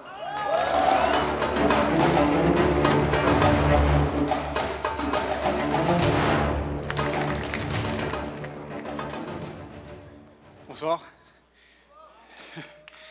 Je me suis demandé, est-ce qu'il y a beaucoup de Français dans la salle? Alors désolé, mais je vais parler en anglais. Enfin, je vais essayer. Last year, at Gamescom, we introduced you to Wild, our first game as a new studio, being developed exclusively for PlayStation 4. We are a small team, and the game is still early in development. But we really wanted to share with you more details on what you can expect from Wild.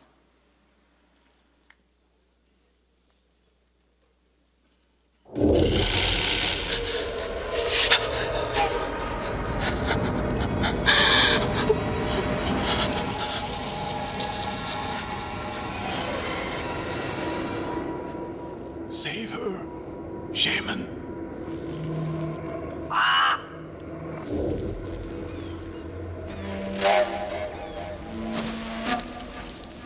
In order to save this clan member who have been bitten by a snake, one option is to summon the mighty snake divinity at a sacred place you can see in the distance.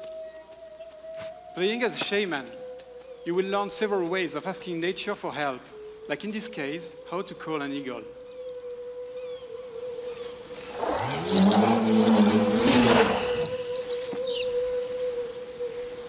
But the most powerful shamans can go even further and enter a state of trance to take control of any animals.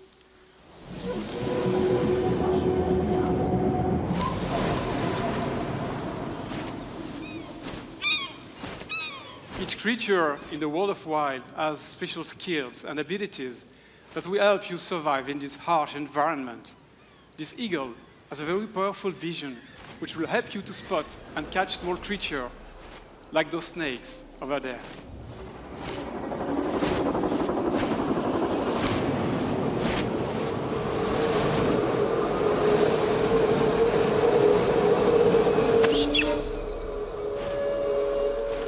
Each type of environment provides specific resources and animals that will evolve depending on the weather, the time of the day, and the seasons. As you can see, my eagle carries the snake for me. If I manage to build a relationship with the wild animals, I can let them follow me in my journey and build a powerful team.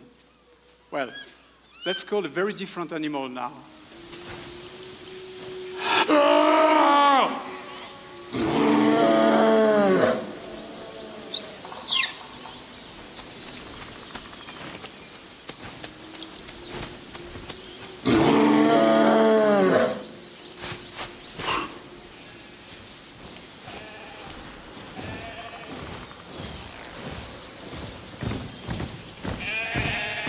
The bear is a powerful ally that will help me during challenging combats. He is also a very fast and friendly mount, which is quite handy to travel across the vast and seamless world of Wild.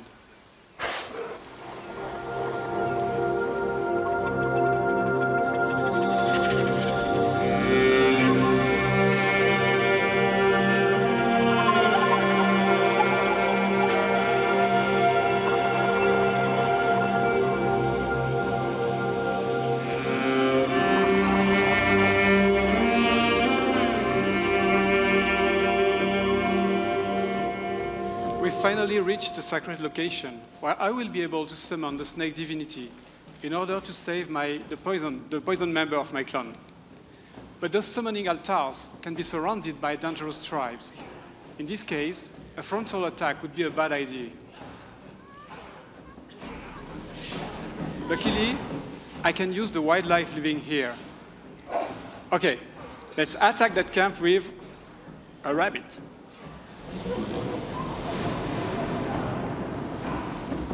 The rabbit is very useful to stick into this cannibal camp, undetected.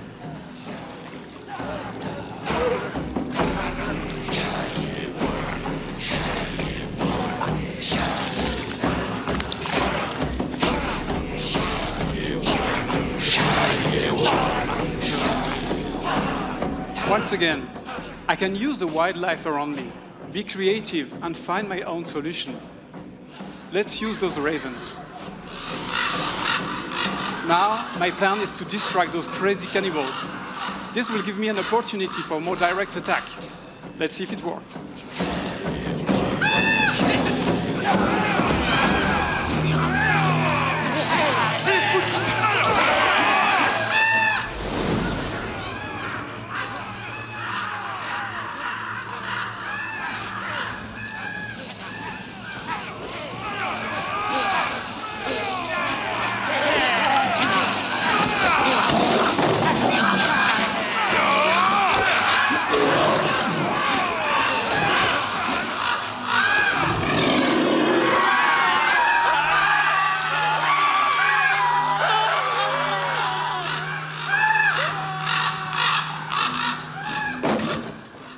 Now that the area is safe, I can finally reach the sacred sanctuary.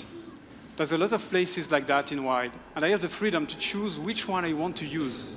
Here, I can summon the divinity I want, depending on the type of animal I will bring. The snake divinity could teach me how to make an antidote, or control a snake.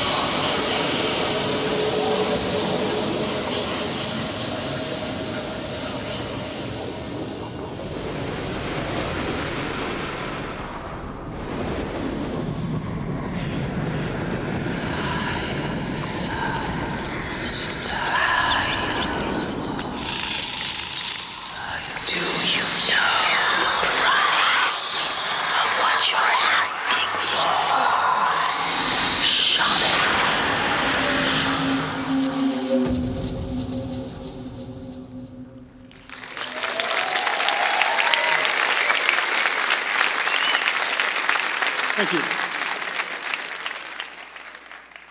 Everything that you saw here, the path I took, the approach for each situation, is it's just an example of all the choices you can make.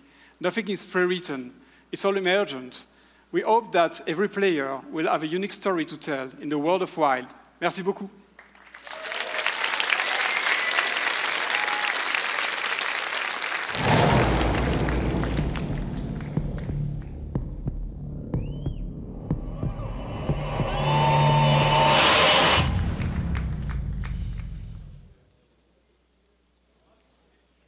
Please welcome to the stage, David Cage.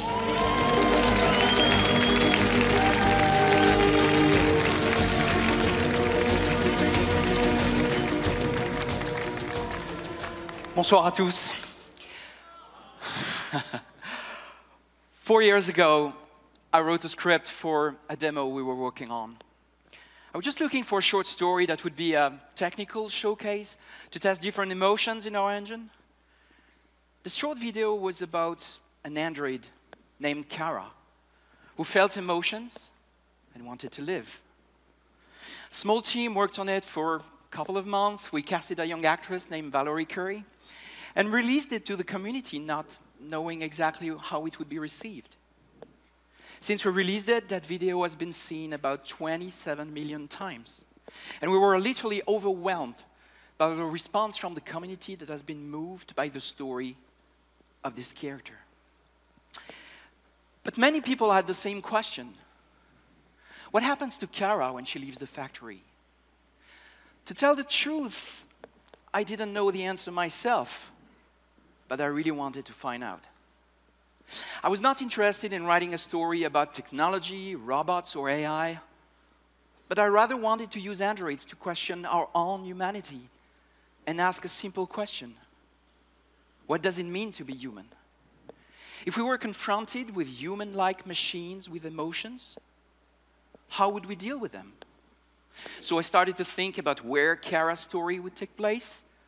Wanted to find a city that would be meaningful to the story, a city with a history and a future.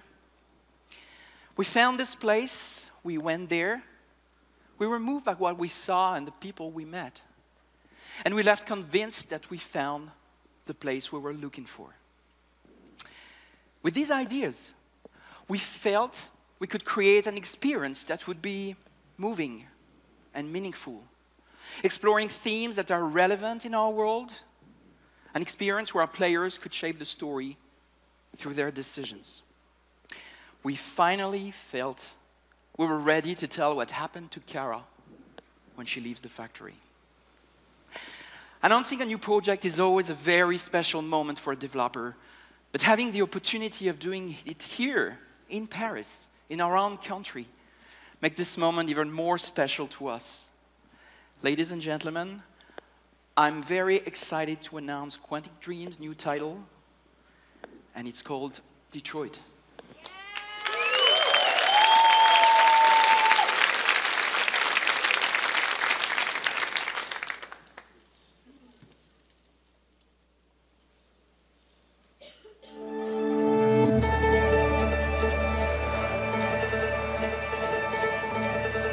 Detroit, this is where it all began. The world's forge. The place where it all started. And it will all end. One error, and I came to life. I stepped out of the darkness, and I opened my eyes.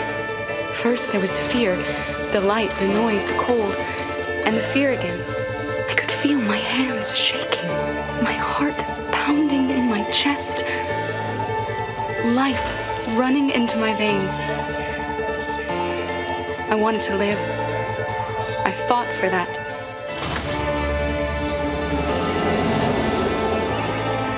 I had to find out what was outside.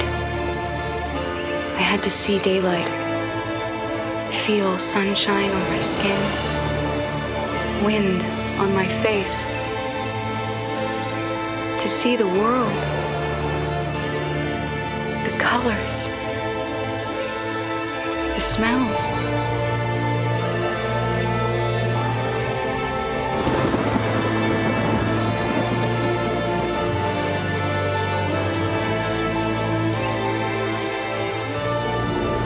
But the world is not what I imagined.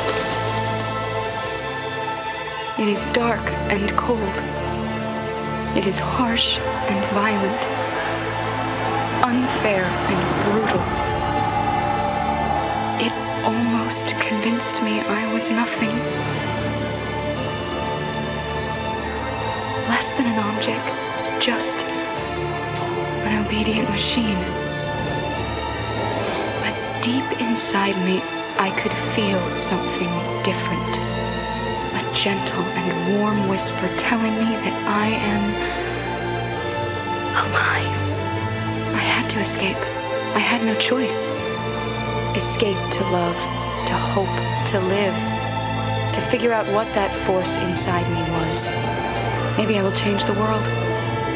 Maybe I will choose a different path. Now, it's up to me to decide. My name is Kara. I am one of them. This is our story.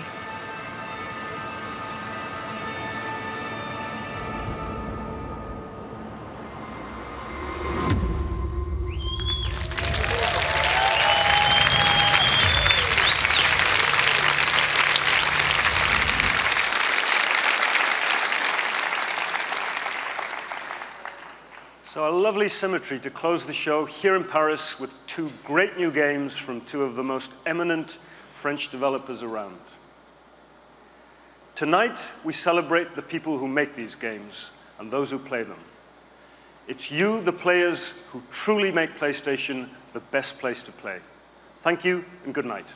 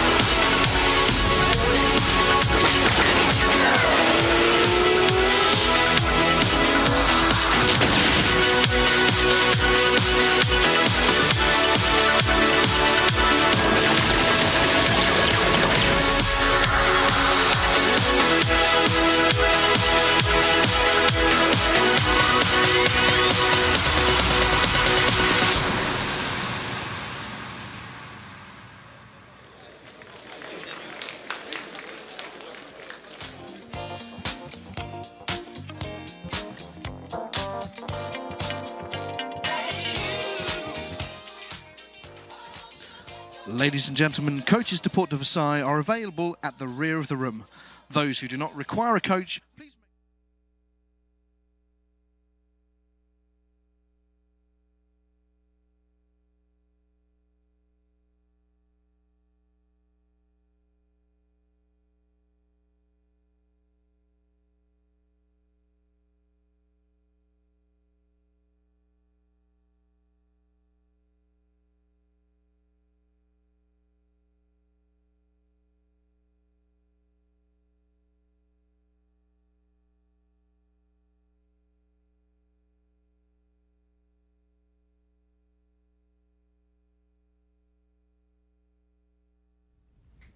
There you have it, Sony's first Paris Games Week press conference.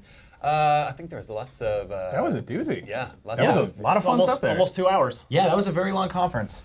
Yeah, lots of surprises, lots of cool game demos. I'm Darren Hatfield, joined by Max Scoville, Brian Altano, and Ryan McCaffrey. Let's break this down. What's your biggest takeaways? You can ride a bear. You can ride a bear in the game Wild. You can ride a bear. I know you can ride bears in some other games, but this game looks like you can really, really ride a bear. Yeah. You can ride them in water, which is a place most people don't even let you ride bears in bear riding games.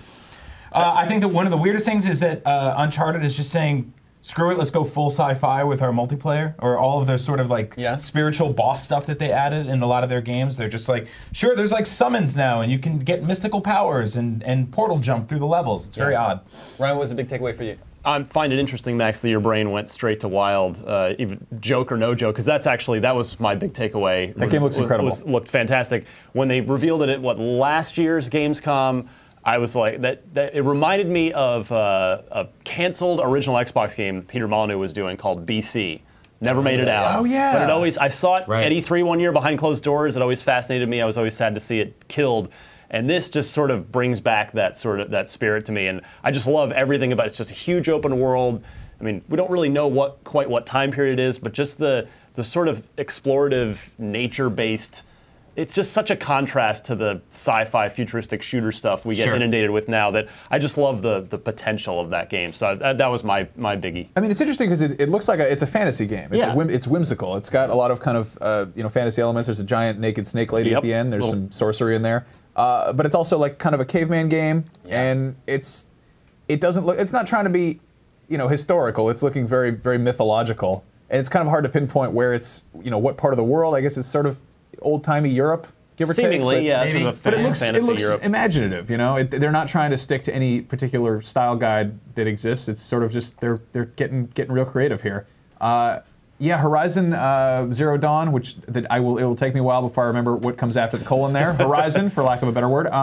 That looks really cool, but I think I'm way more excited about this because it looks kind of cartoony, little tiny bit. Right. It's still got some gritty stuff in there, but art style. And Michel Ancel has famously been trying to make Beyond Good and Evil 2 for years at Ubisoft and just hasn't been able to get it off the ground for whatever reason. And he's made great Rayman games, so it's cool to see such a renowned creator finally able to branch out and do something new. Yeah, and it looks like you're gonna get some sort of like sandbox sort of overcoming area type of thing where you can basically say, I can go in here with a snake in the talons of an eagle, or I can go in there with these. He sent a bunch of ravens to piss these guys off, and then rode a bear in and mess with them. Maybe you can get alligators and throw them in there. Who knows? I like the idea of just having this wild animal kingdom at your disposal that you can just take over and wild, right in the title, and just basically attack cannibals because cannibals are awful. Just kill them with animals. Viewers, if you have your own thoughts on Sony's press conference today, tweet them at me at DameZero, and we'll share them with everyone here on the show. Maybe the biggest surprise for me was that Kara PS3 demo from so many years ago is going to be a real game called Detroit. Yeah, and I think it's pretty smart of Quantic Dream to sort of head-on embrace the whole Android thing because a lot of their characters looked like that to begin with. Like, I mean, no, seriously. Brian. What, really? Like, the Uncanny Valley is tried and true in their games. You can't tell who's a person and who isn't. Like, a lot of their facial animations are a little weird, and I think it's good to just sort of head-on embrace this. I know, you're saying that without, you're not I'm not bashing I see your point. Play up to your strengths, the name Detroit actually is taken from a Native American word that means Uncanny Valley. Really? That's not true. Not at all. Well, Detroit is, a very industrial city, so it's interesting that they chose to set this game where they're mass manufacturing robots there in Detroit. It is good to see factories running again in Detroit and people employed. I mean, I like robots employed, I guess. I like good sci-fi. This looks, very Blade Runner, but with kind of a, modernized aesthetic, and it seems like this is not just like, hey, wouldn't it be cool if people had carbon fiber cars and shot lasers and stuff? They're like, hey, here's some speculative fiction. Like, what's the future actually going to be like? Yeah. What would androids do here? I absolutely loved Heavy Rain. It's one of my favorite PlayStation 3 games. I didn't love Beyond Two Souls, but I was really glad I played it. That there's a difference between that there's that distinction to be made. And so I'm there day one for Detroit just to see, Are we going to get, really good David Cage? Not quite as good, but either way, it's almost certainly going to be memorable. I'm hoping we get that sort of branching path story stuff that Heavy Rain had, that had everybody, here at IGN at the time talking about how they played things differently, which we got again with, games like The Walking Dead. But yeah, I think it's very fascinating. It's weird to me how it's a futuristic city, but most of the people still dress like the dad from Watch Dogs.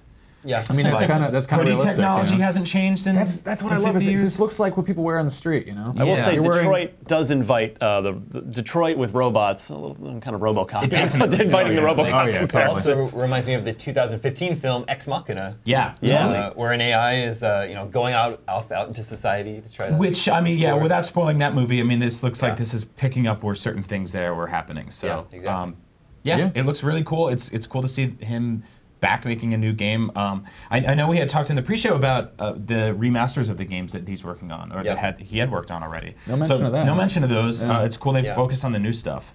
Yeah, I wonder if, because typically, from my experience in talking to game developers and being around them a little bit, it's after a project is done, they're usually prototyping multiple things, trying to decide what to do next. They've got several ideas, like, let's iterate on this, let's try this, and then they usually will scrap a couple and just focus on one. And I wonder if that Kara demo, if they planned to make that. He seemed to indicate on stage that they weren't necessarily looking to head in that direction, but then it got a ton of views on YouTube, and they were like, well, maybe let's see if there's something here, and they began iterating on it, and here we are. Yeah, he mentioned like 26 million views on YouTube, which I think a lot of was sort of everyone's kind of saying, what is the power of the PlayStation 4, and less so much like, this is a game I want to play. Right. So we still don't know how the gameplay is going to work here. It's probably going to be a lot of dialogue trees, as we've seen in some of the other games. Yeah, I felt the jump between Heavy Rain and Beyond Two Souls, Beyond felt way more video gamey. Like it felt like you were really controlling it more, less QuickTime events. Yeah. And if he continues down that path, I'm totally cool with it. Getting back to Wild and Horizon for just a moment, one of our viewers, Hermuth, observes that Wild, Far Cry Primal, Horizon, Firewatch, nature-based games is the new thing. I think I said this in the IGN bullpen earlier. I really genuinely think this is the natural industry reaction to what has now been years of modern warfare and future games. It is just that pendulum swinging back, and I'm totally good with it. I think it's also the technology now is it's a chance to show off stuff like foliage and a lot of different colors giant at once. Dinosaurs, and it's like it's easier for a computer to make something that's kind of rigid. It's carbon fiber armor is conceivably easier to make than a tree. Yeah, so it's you're dealing with vectors and crap. All right, dialing it back to the top of the show, we saw a new Star Wars Battlefront trailer. Gorgeous. Oh yeah, absolutely stunning. And this is so I've been really excited about this game, obviously, but it's turning out to be that kind of like big Star Wars mixtape that we all wanted, where they're just taking crazy alien species, like real deep cut alien species, and just throwing them in there. Like you can play as Twi'leks and stuff like that, which I really wasn't expecting to see in a trailer just a few weeks out before the game. I was expecting that 6 months into the season pass. When there was the Endor, right here. I heard Max audibly yip. Out there. And that wasn't even what got me most excited. Like watching this, I've been saying this kind of going on so far.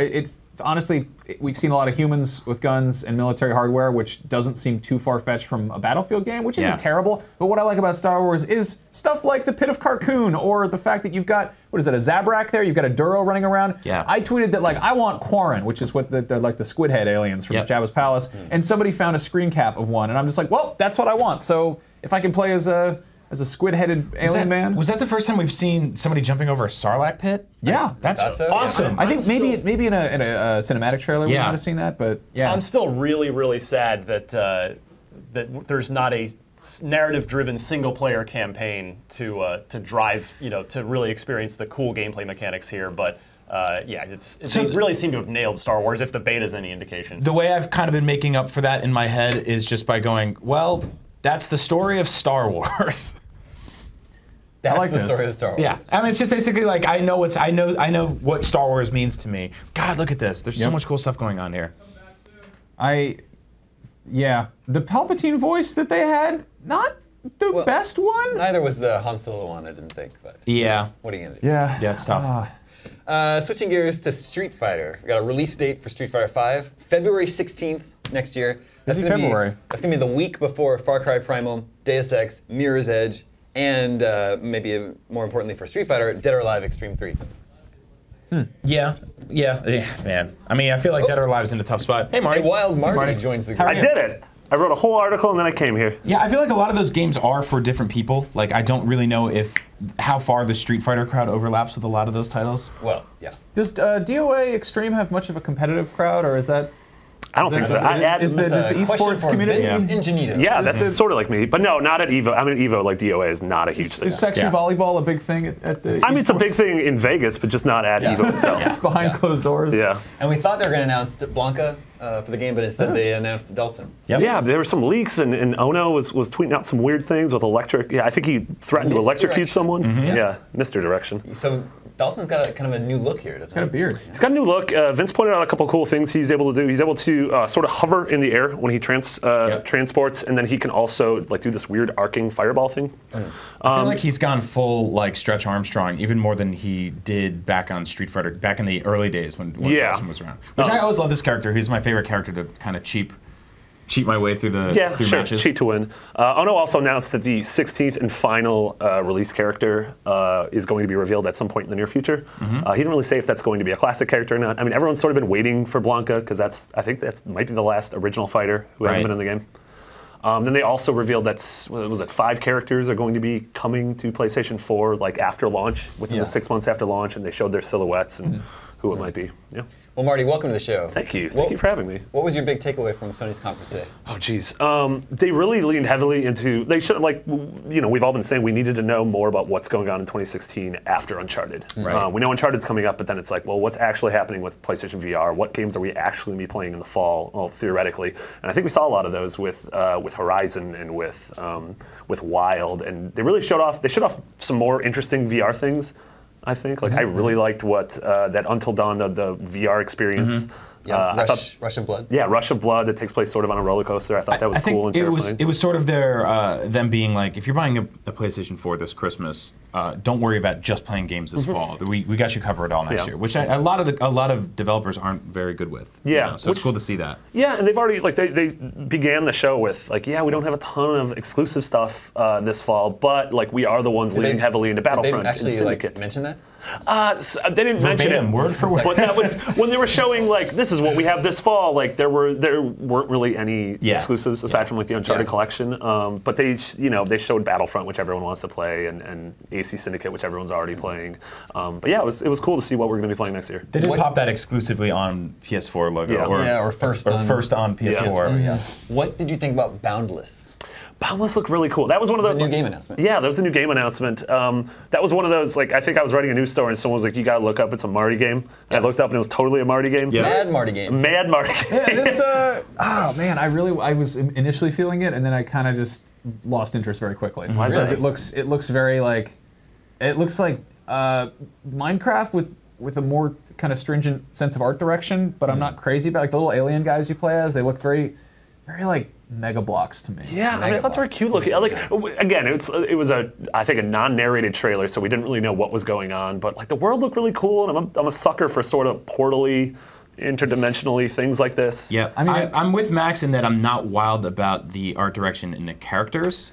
Some of them are really cool though. Those are pretty cool. Yeah. But the more humanoid characters, if that's what you want to call that pink elk man that just ran by. But I like the idea. The world itself looks kind of like a really cool Minecraft mod, which I'm okay with. Again, it's going to come down to how much player involvement there is and how much I'm personally willing to create stuff in it. I got really into Minecraft for a while, so I could see myself losing myself into this a little bit. Yeah. But really, at the end of the day, I want to come home and just play a game that's finished. Sometimes, yeah, totally. So but it reminded me a little bit in a weird way of Proteus, which I know Max and I adore, and in that it seems like a game. I've become a big fan of games that just allow me to jump into a space and explore it. Right. And sort of I don't always need friction and huge difficulty, which I love in Bloodborne and Dark Souls, but sometimes I just want to relax and just wander around. Yeah.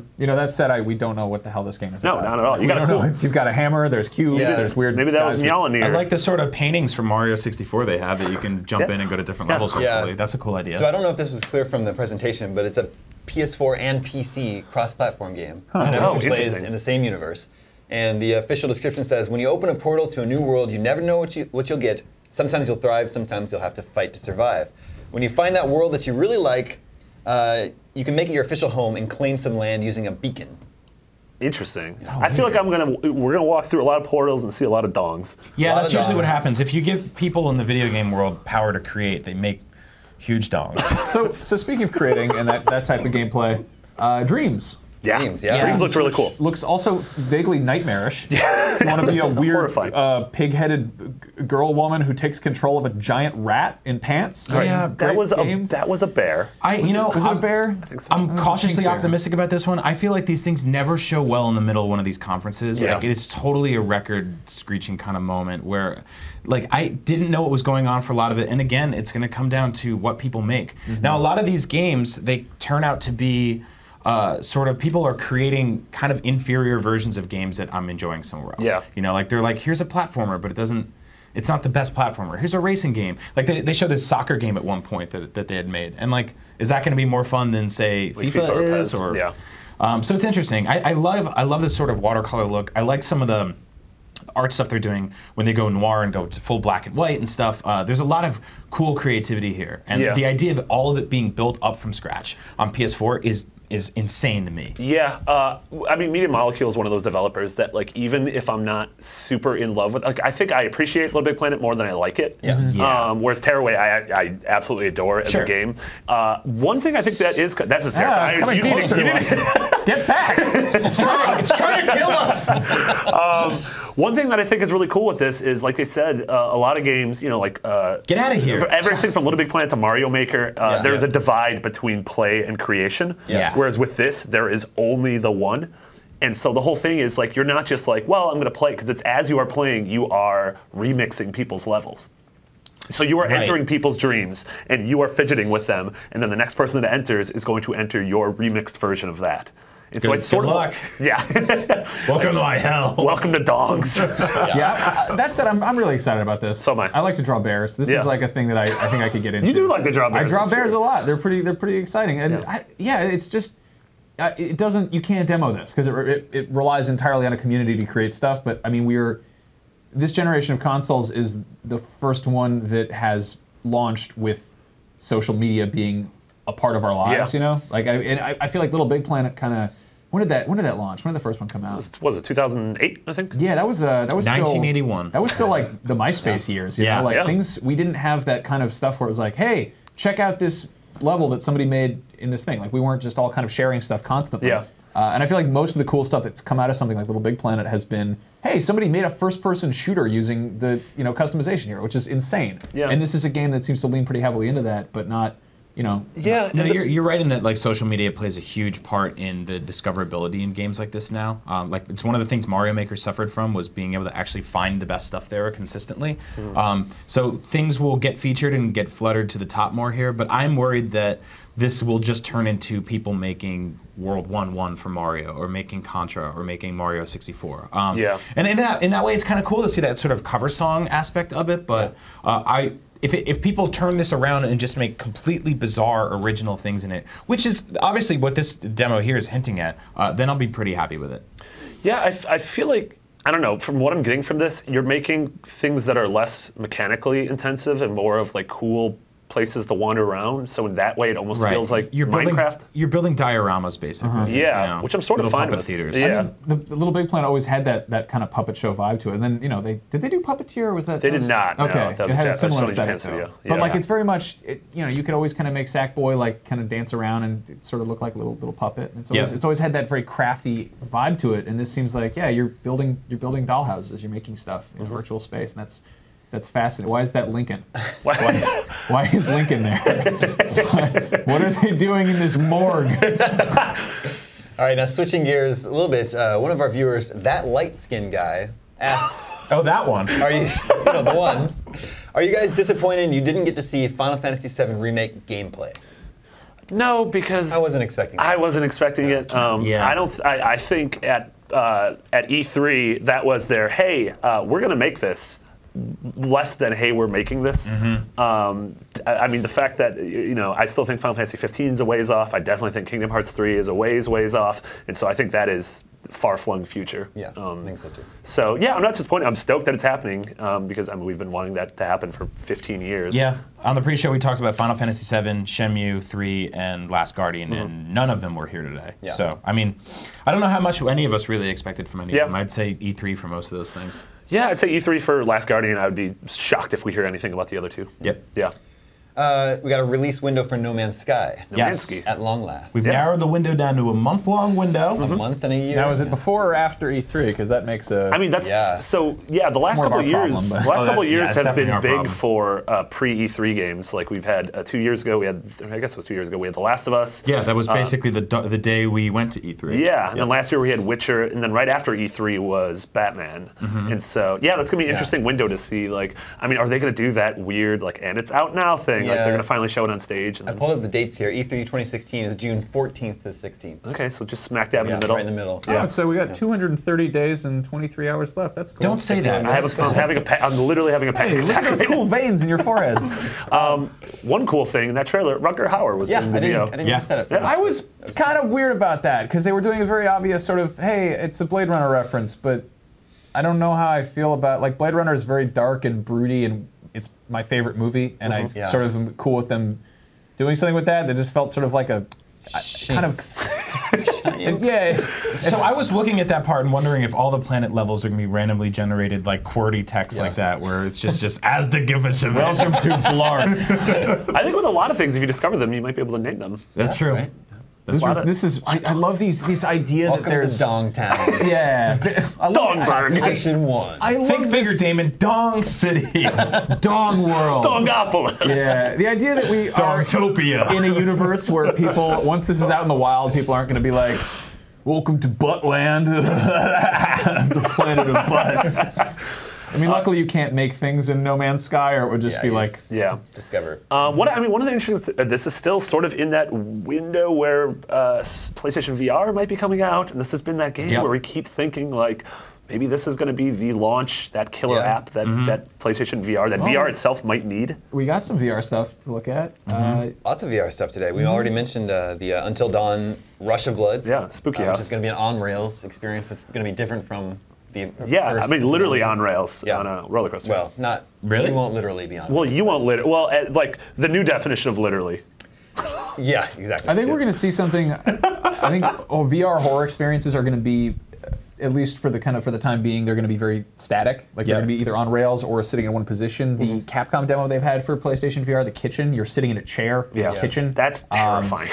And it's scary enough just like that. But I think that to get people to actually kind of like, it has to be sort of like just a immersive movie, because people aren't going to want to go into that world. Like it's pretty terrifying when you've got a thing on your face. Yeah. People seem to really enjoy the demo for Robinson: The Journey. Yeah, we saw that back in June. Crytek revealed it, but we didn't. They just said it was coming to VR, so we didn't know what it was coming to. But now we see that it's coming to PlayStation VR. Yeah, I mean, Crytek's a super talented developer, and that was really cool. Like, dinosaurs. Yeah, again, more dinosaurs, which I'm totally fine with. It was gorgeous. I don't think it was actual gameplay footage, just watching the way the camera was sort of tracking around. But it's really cool. I don't know how we play it yet. If it's just a sort of like discovery adventure game, that's cool.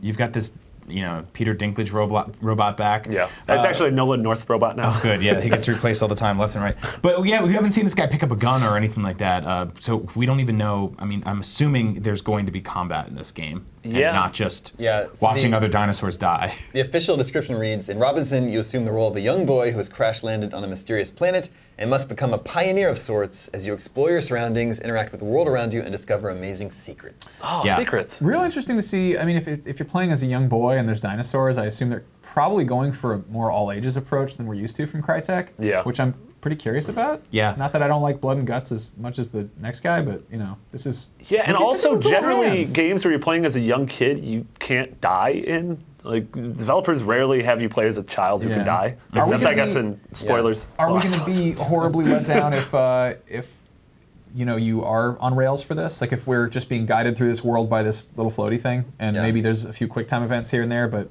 No, I mean, I think too much freedom in a VR game. I mean, I don't know. Like, we don't know enough about exploring 3D spaces in VR to know what works and what doesn't, and how much freedom is too much freedom. Well, that's where I'm kind of hesitant on VR because if these games are going to be available on PS4 and PlayStation VR, then if it's decidedly better on one side of it than the other. I mean, if you're just playing that in your television and you lose a 3D immersion and it's just this roller coaster through Dinosaur Town. That's kind of fun, but I mean, we had stuff like that in the '90s at arcades. You know, I took the roller coaster through Dongtown. Dongtown. Now we did see one thing.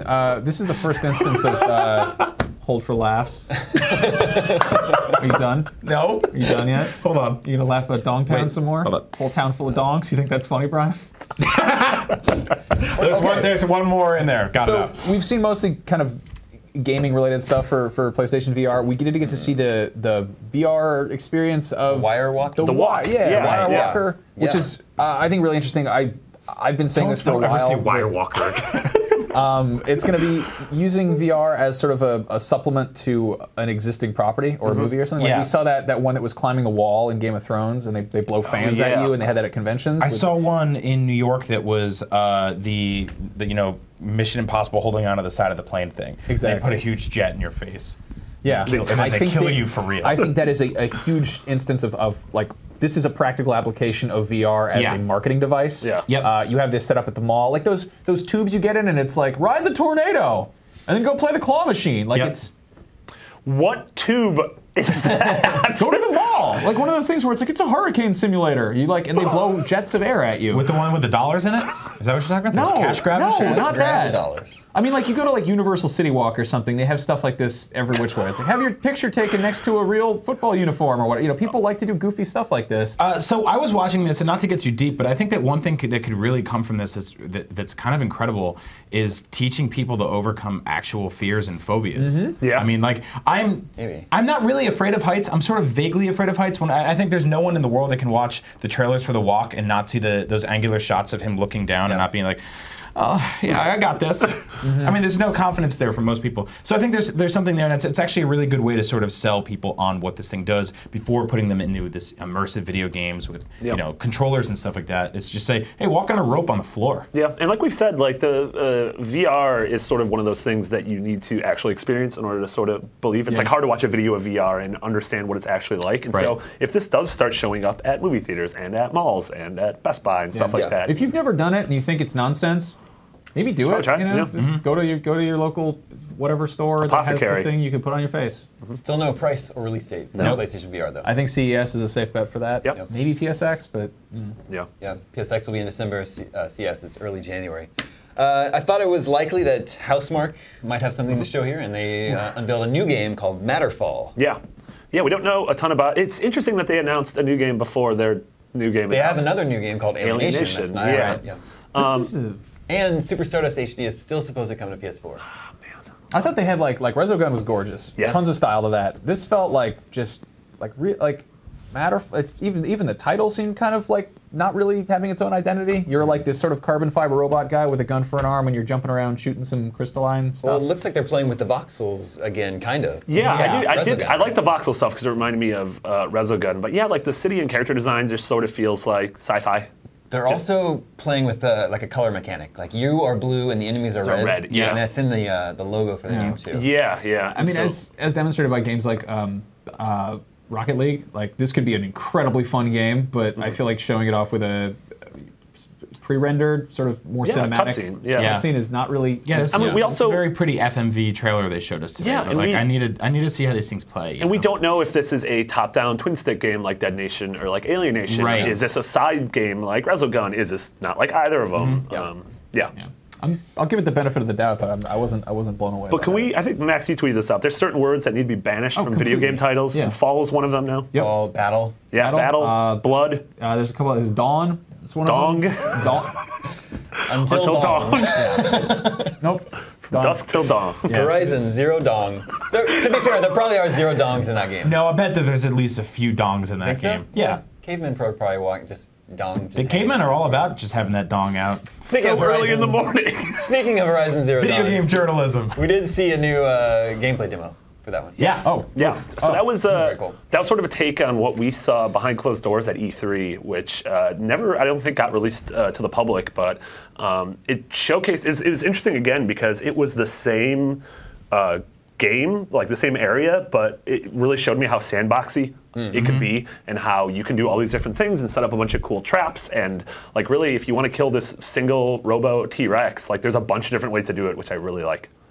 Oh man, it's real pretty. I like this is one of those frustrating games where I don't want to see any more of it in action. I just want to play it.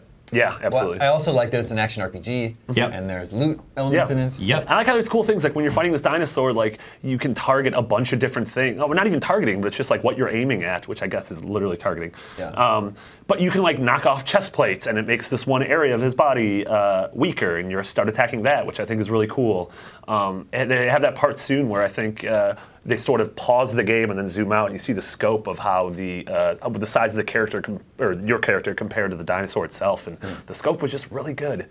Oh, I don't like that thing. It's scary.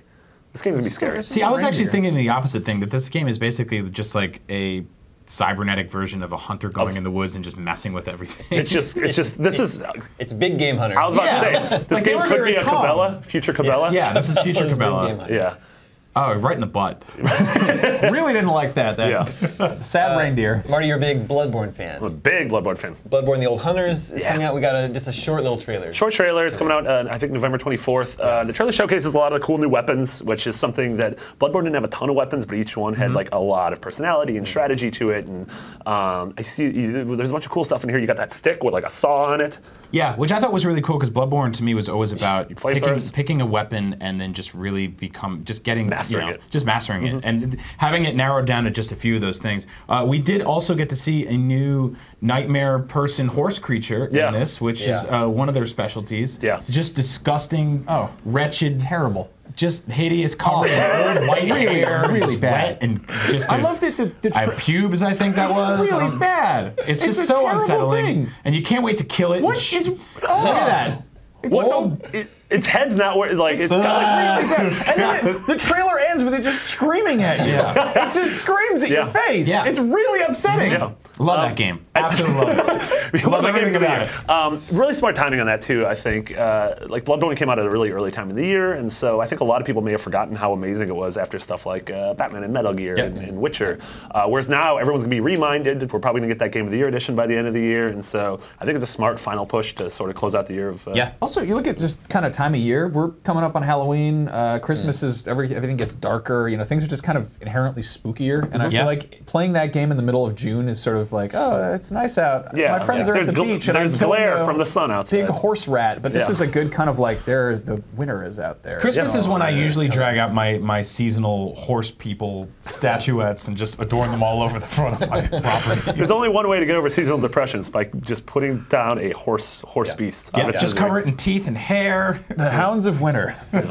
We got to see Gravity Rush 2, and I think they introduced a new AI-controlled companion. Yeah, that game's got real cool bosses. It's very pretty, and there's a lot of cats.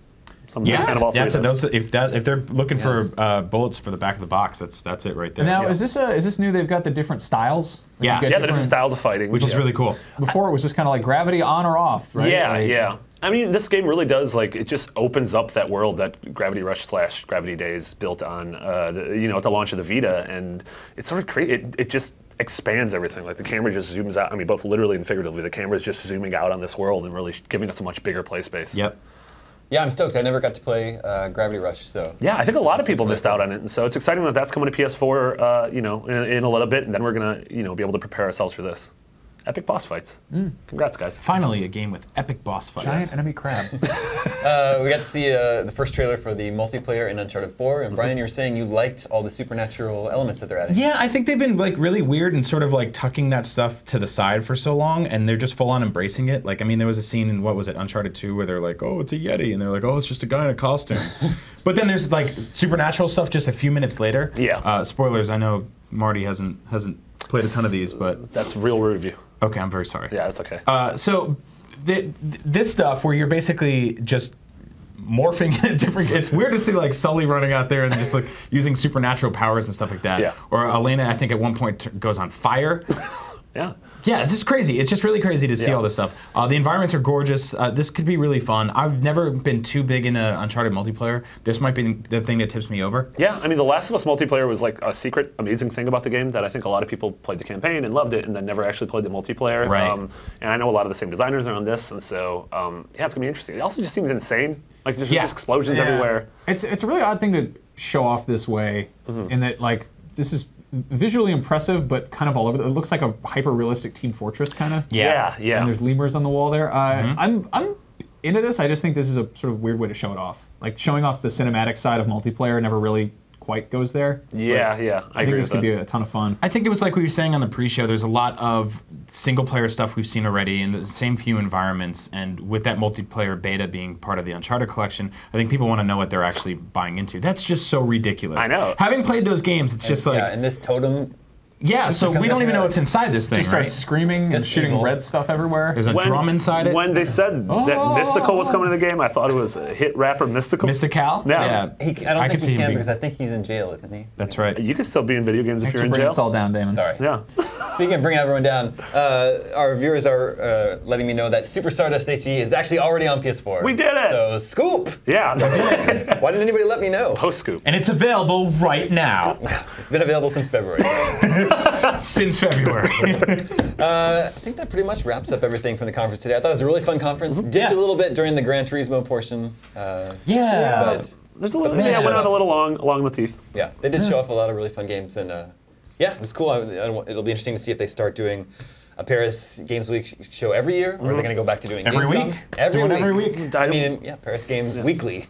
And we're going to have a ton of stuff. We have a lot of really cool appointments throughout the week that we're going to be able to deep dive into a lot of the games we saw today. So we'll have a ton more on that. Plus Podcast Beyond. We'll be digging into that stuff even more. Yeah, it'll be going up tomorrow, 1 o'clock Pacific time. So we did it. Yeah. I'm proud of us. Yeah. Paris is beautiful this time of year, guys. Yeah. I wish they'd let us go outside this one room. There's complimentary croissants under the table. The joke is we're in San Francisco. We're not there. We're not there. They didn't send us there. Go to a brasserie. A brasserie? What's your language? This is a family program. Next up for Sony will be a PlayStation Experience. Yeah, here right in our San backyard. Francisco. Yeah. That we'll actually get to go to that. We're actually going to Paris for that. Yeah, we're going to be live streaming from Paris. We screwed up our flights. Thanks to everyone for tuning in today, and for much more on PlayStation and all things video games, stay tuned, IGN. Down World.